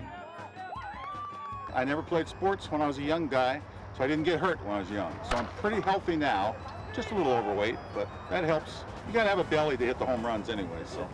I'm considered a power hitter. I don't consider myself a power hitter, I consider myself an on-base hitter. This is my 15th year in senior softball and 47th year playing slow pitch softball. One thing I forgot to tell you, that the three of us are in the Senior Softball Hall of Fame. We've been playing with the old A's now for about 7-8 years. We've won over 40 national championships, the three of us playing together. I think we're going to be around a while. We've proven it, that you can go on and on in this game. There are right now over 6 80 and over teams. We're looking forward to that, aren't we, guys? Yes. Absolutely. All right. We want you, seniors. One of Bogey's favorite hitters and an advisory member is Larry Campbell from Sacramento, California. Now 75, Larry still has an incredible amount of power, fluid mechanics, and to listen to his enthusiasm is inspiring. Bat behind head. Boom! You know, the bat doesn't look like it's going very fast on film, but it's all I got. How does an old guy get more power, more bat speed? Boom! Get your bat back behind your neck more, Larry. Okay. Hey! He got me.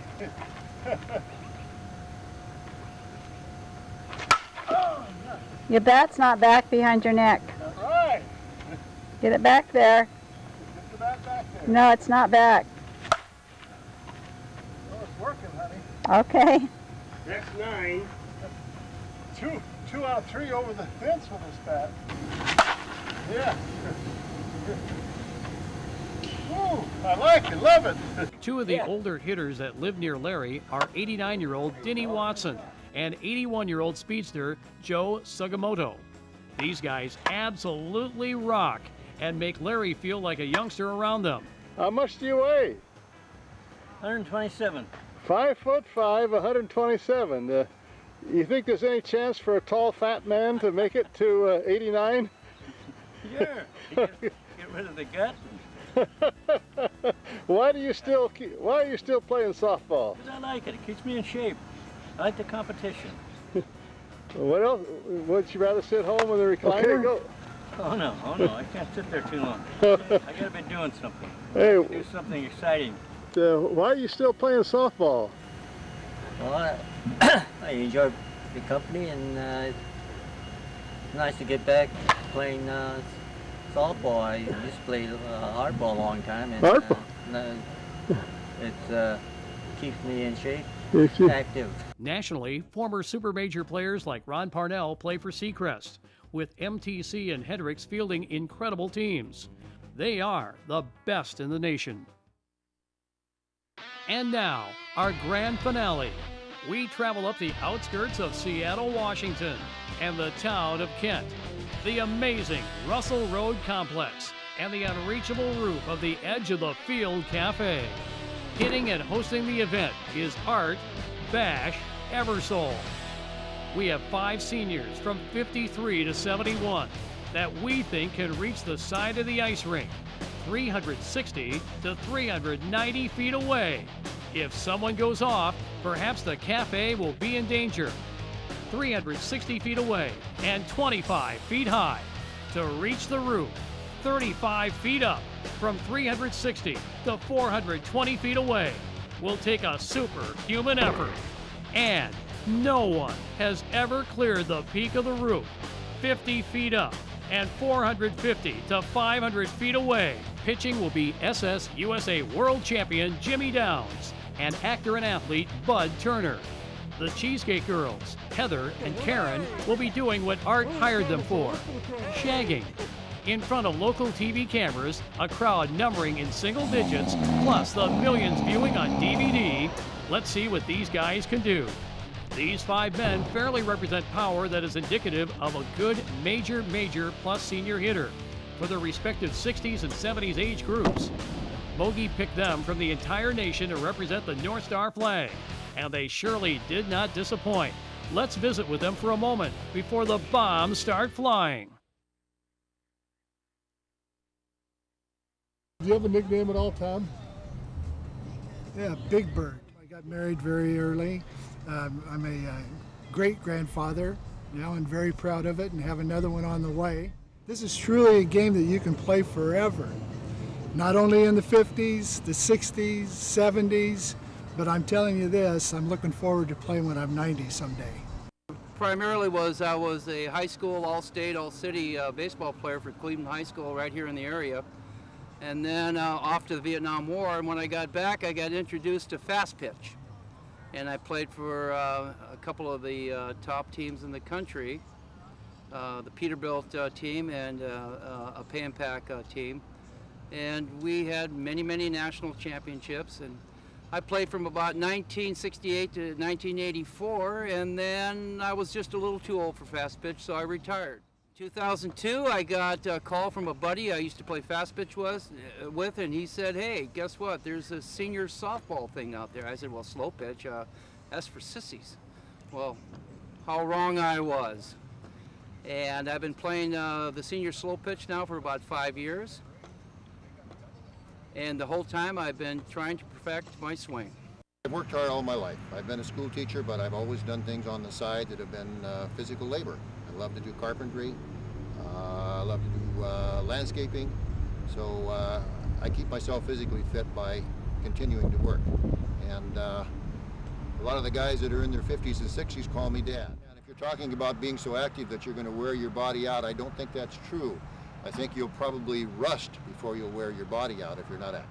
One piece of advice I could give a 25-year-old is to be consistent with your workouts.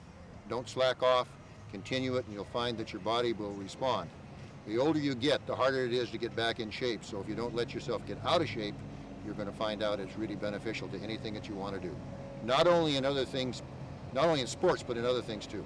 Hi everybody, I'm Joe Rinaldi from California. I play with the California Old A's 16 over Major Plus national champions. Great guys, great team. I don't have a number, I got a formula. My people are from Sicily, and you pitchers out there, you don't throw Joe, you strike, one phone call away. Oh, Tommy! Awesome, awesome, Tommy!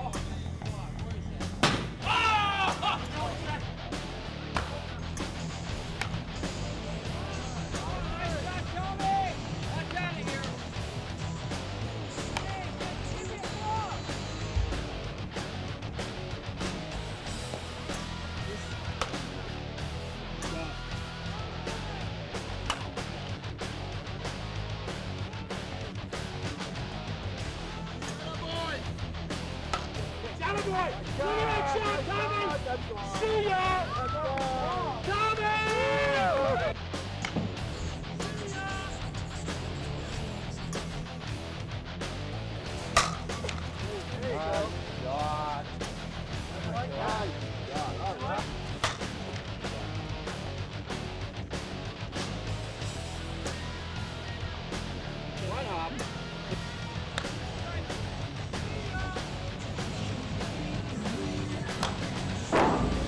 That felt good.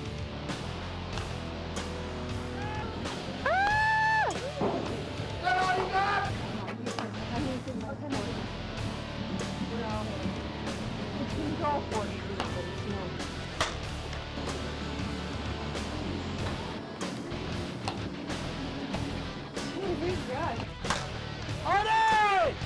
Artie! Artie! Oh, yeah. That was nice.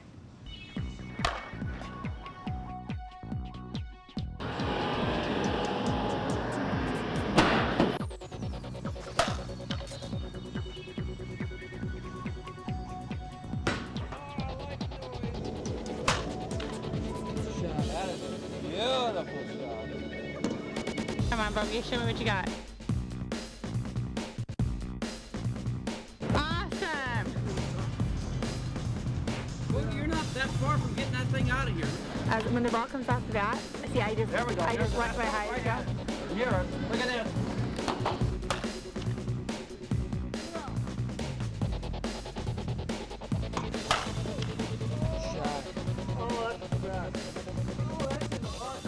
man, that would have been a nice That one. would have been close.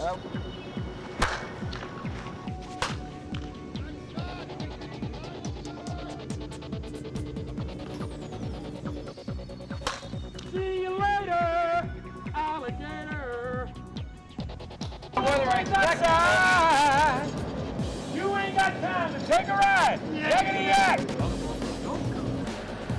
Oh, there's a good one. There's a good one. Yeah. Say hello to my little friend.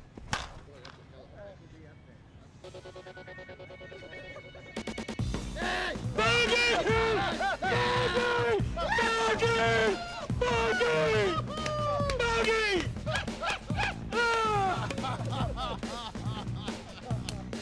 You're the man! You're the man!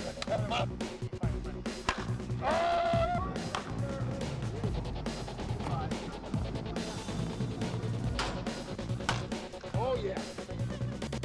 Bring up beauty! Yes! Oh yeah! A thing of beauty!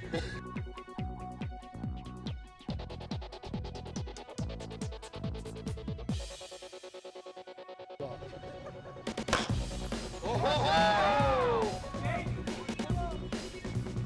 Yeah! That's it, baby! My good! My good! My good!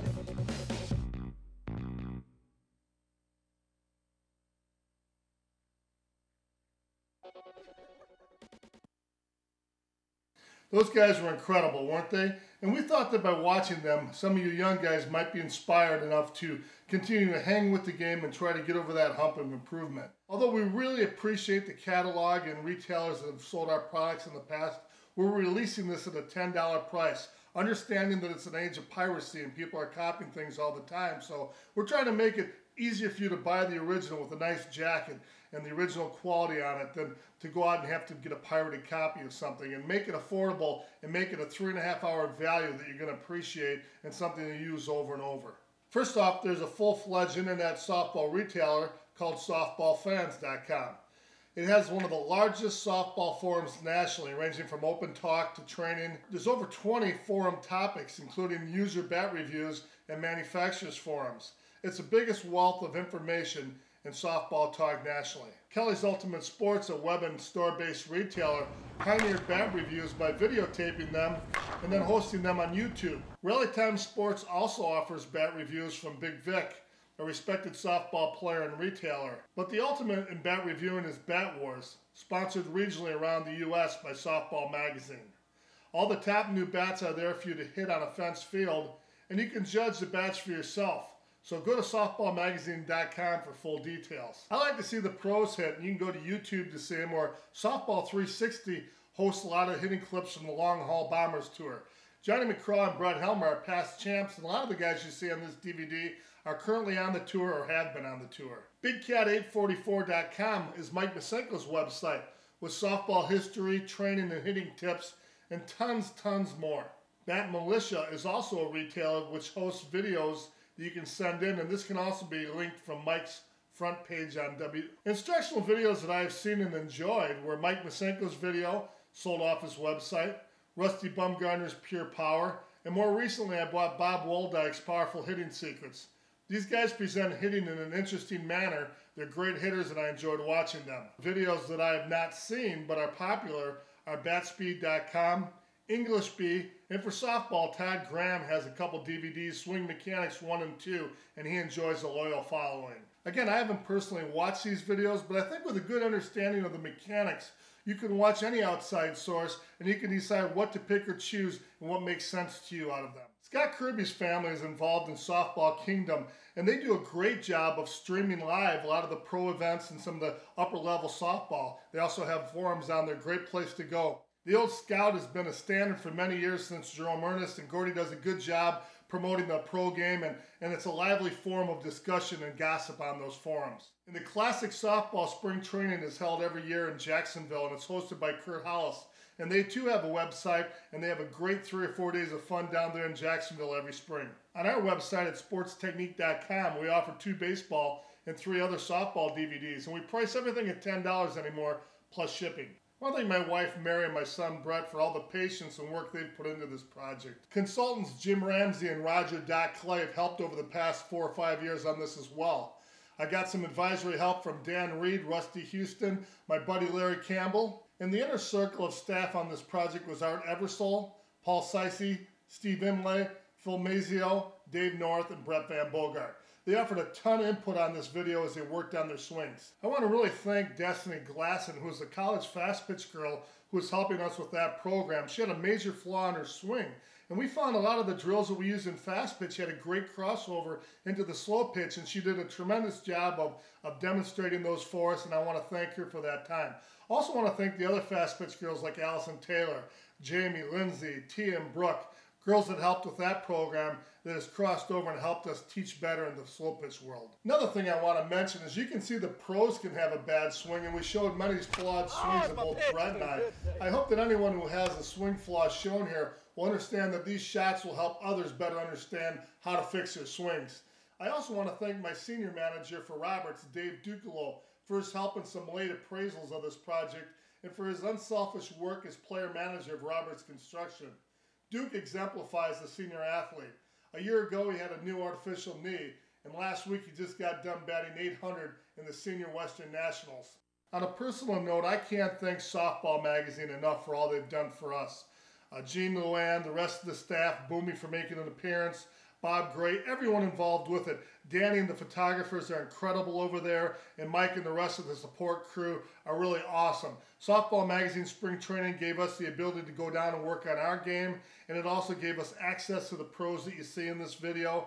They have a tremendous magazine. It's beautiful. The photography is incredible. The writing is good. All the pros are featured in there. You can go to Bat Wars. They have baseball, softball, and fast pitch that they're expanding into. The website's incredible. Go to the website, you'll find out all about it, and certainly try to make a point of going to Softball Magazine Spring Training. You're going to leave there with more in equipment than you paid for the entry fee. So absolutely awesome. Can't say enough about them. The SSUSA with Fran and Dave Dowell, Terry, Bill and Susan Ruth, I thank them for providing the seniors with a venue and for giving us the opportunity to give you an inside look at that. Go to their website. They have a message board for them. Absolutely awesome. And what they do for seniors is incredible. I want to thank Bob Russell and Evil Sports for supplying us with the 44 375 balls we used throughout the video, and also for introducing and supplying us with some Evil BP balls. Those things are incredible. They have great performance, yet they're safe for composite bats. I want to thank Kevin Schulstrom and Mike Masenko working with Combat and Anaconda. They're awesome to work with, and I thank them for their work on the project and for helping us do some research and for supplying us with a couple Mike Masenko senior geared bats to use as my demo. My teammate JR hit 5 home runs with Mike Masenko in the national championship last year in Phoenix to help win the game for us, and been a very awesome bat, and I'm glad that they were able to help us on the video. Mule Tech provided us with the mule balls, the power bag, and with the brush top tee. That stuff is absolutely cutting edge awesome. Have a ton of stuff listed on the site. We thank them for their involvement. Want to thank PitchSafe. Pat Beitelman is a great senior player, lives down in Florida. He invented this product, he made it himself, and it makes it easy to practice with a measure of safety. Finally, on the sponsor end, Tenel supplied Brett and I each with a couple pair of shoes to use in the production and the taping of this DVD. And I gotta tell you, I have wide feet. They're like triple Fs and they're 13 inches long, and my feet are always coming over to the side of the shoes. And these shoes here provide so much stability on the side that they're just awesome. They have the patented cleat design on the bottom that saves your knees and hips, and you won't find a better shoe. This has the best balance of quality, comfort, and safety offered in the shoe market today. And Tim and Chad were generous enough to provide a 20% off coupon code on our DVD cover, so just call in and they'll honor this discount for whatever you want to buy there. I want to thank Art Eversole and Diane for hosting the Senior Bomb Squad in Seattle, Mike Kelly for hosting us in Las Vegas, and to Dave North and the Woodlawn Hitting Club for hosting the Winter Training Center of SportsTechnique.com. I'd like to acknowledge some of the major pro manufacturers you've seen in this DVD. Sales reps for combat softball are Johnny McCraw and Jason Kendrick. Brett Helmer, of course, is a national rep for Easton Sports. Dennis Turner represents Worth Products. Corky Peelam, as you know him by now, is the man you see at the Miken truck, and he works with Miken on a national level. Larry Carter has been a DeMarini spokesman for many years, and Kevin and Mike sell the senior gear in the combat line, as well as a U-Trip Larry Carter Legend bat. Sometimes the first impressions you make on people aren't always the best. Kevin and Mike and I were hitting in Phoenix, and John Stote, the president of Anaconda, came out to hit with us, and he was fielding in left field when I took my turn at bat, and I happened to catch a one hopper that bounced and nailed him pretty good. And oh shit! Oh! Sorry about that. Ken made some impression on me. Look at the impression Ken made on me. Right here. Is that something else? But being a former college basketball jock, I never did hear back from the Rocks lawyers, and I think we're all cool now. This project has been a lot of work, but it's also been a lot of fun. And we want to thank everyone who's been involved for making a quality product, and we're proud to have been part of it. Now you're ready to swing real fast. Now I take the lead arm and the top arm, and I put them together and take my normal swing with soft tops.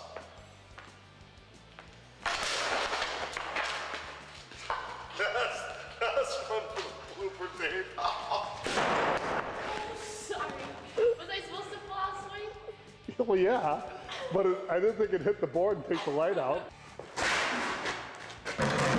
About like this, Bear. The wider you can get. How wide are your feet? How wide are they? Yeah. Triple E? Oh, yeah. Now you say you're tight. You look pretty good with the shirt off, I assume. Yeah, I look real good with the shirt off. And you'll never see that again, Mr. Bogart. Also, I'm selling my new line of tail on it. Sean, you want to add anything to that?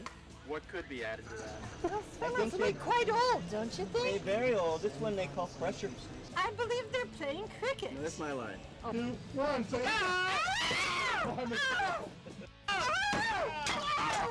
Oh my goodness.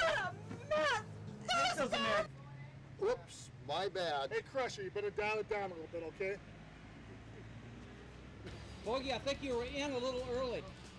Anything else you want to add for Easton as an Easton plug? Yeah, I'm happy to be rid of Jeff Wallace. We're really not, seeing eye to eye. He's staring at me through the dugout, accusing me of being on steroids. I don't really appreciate that. I am a big Dennis Turner fan, though. I'd like to get that on air.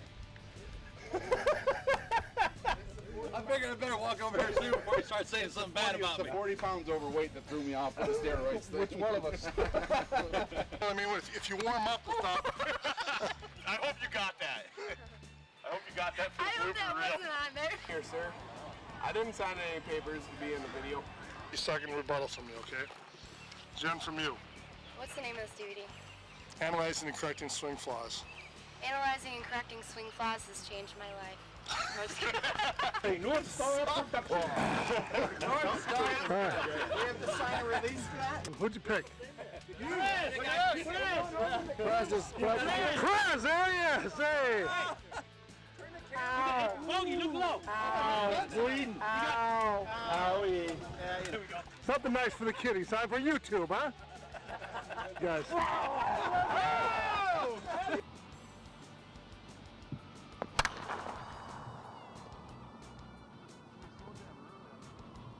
Yeah.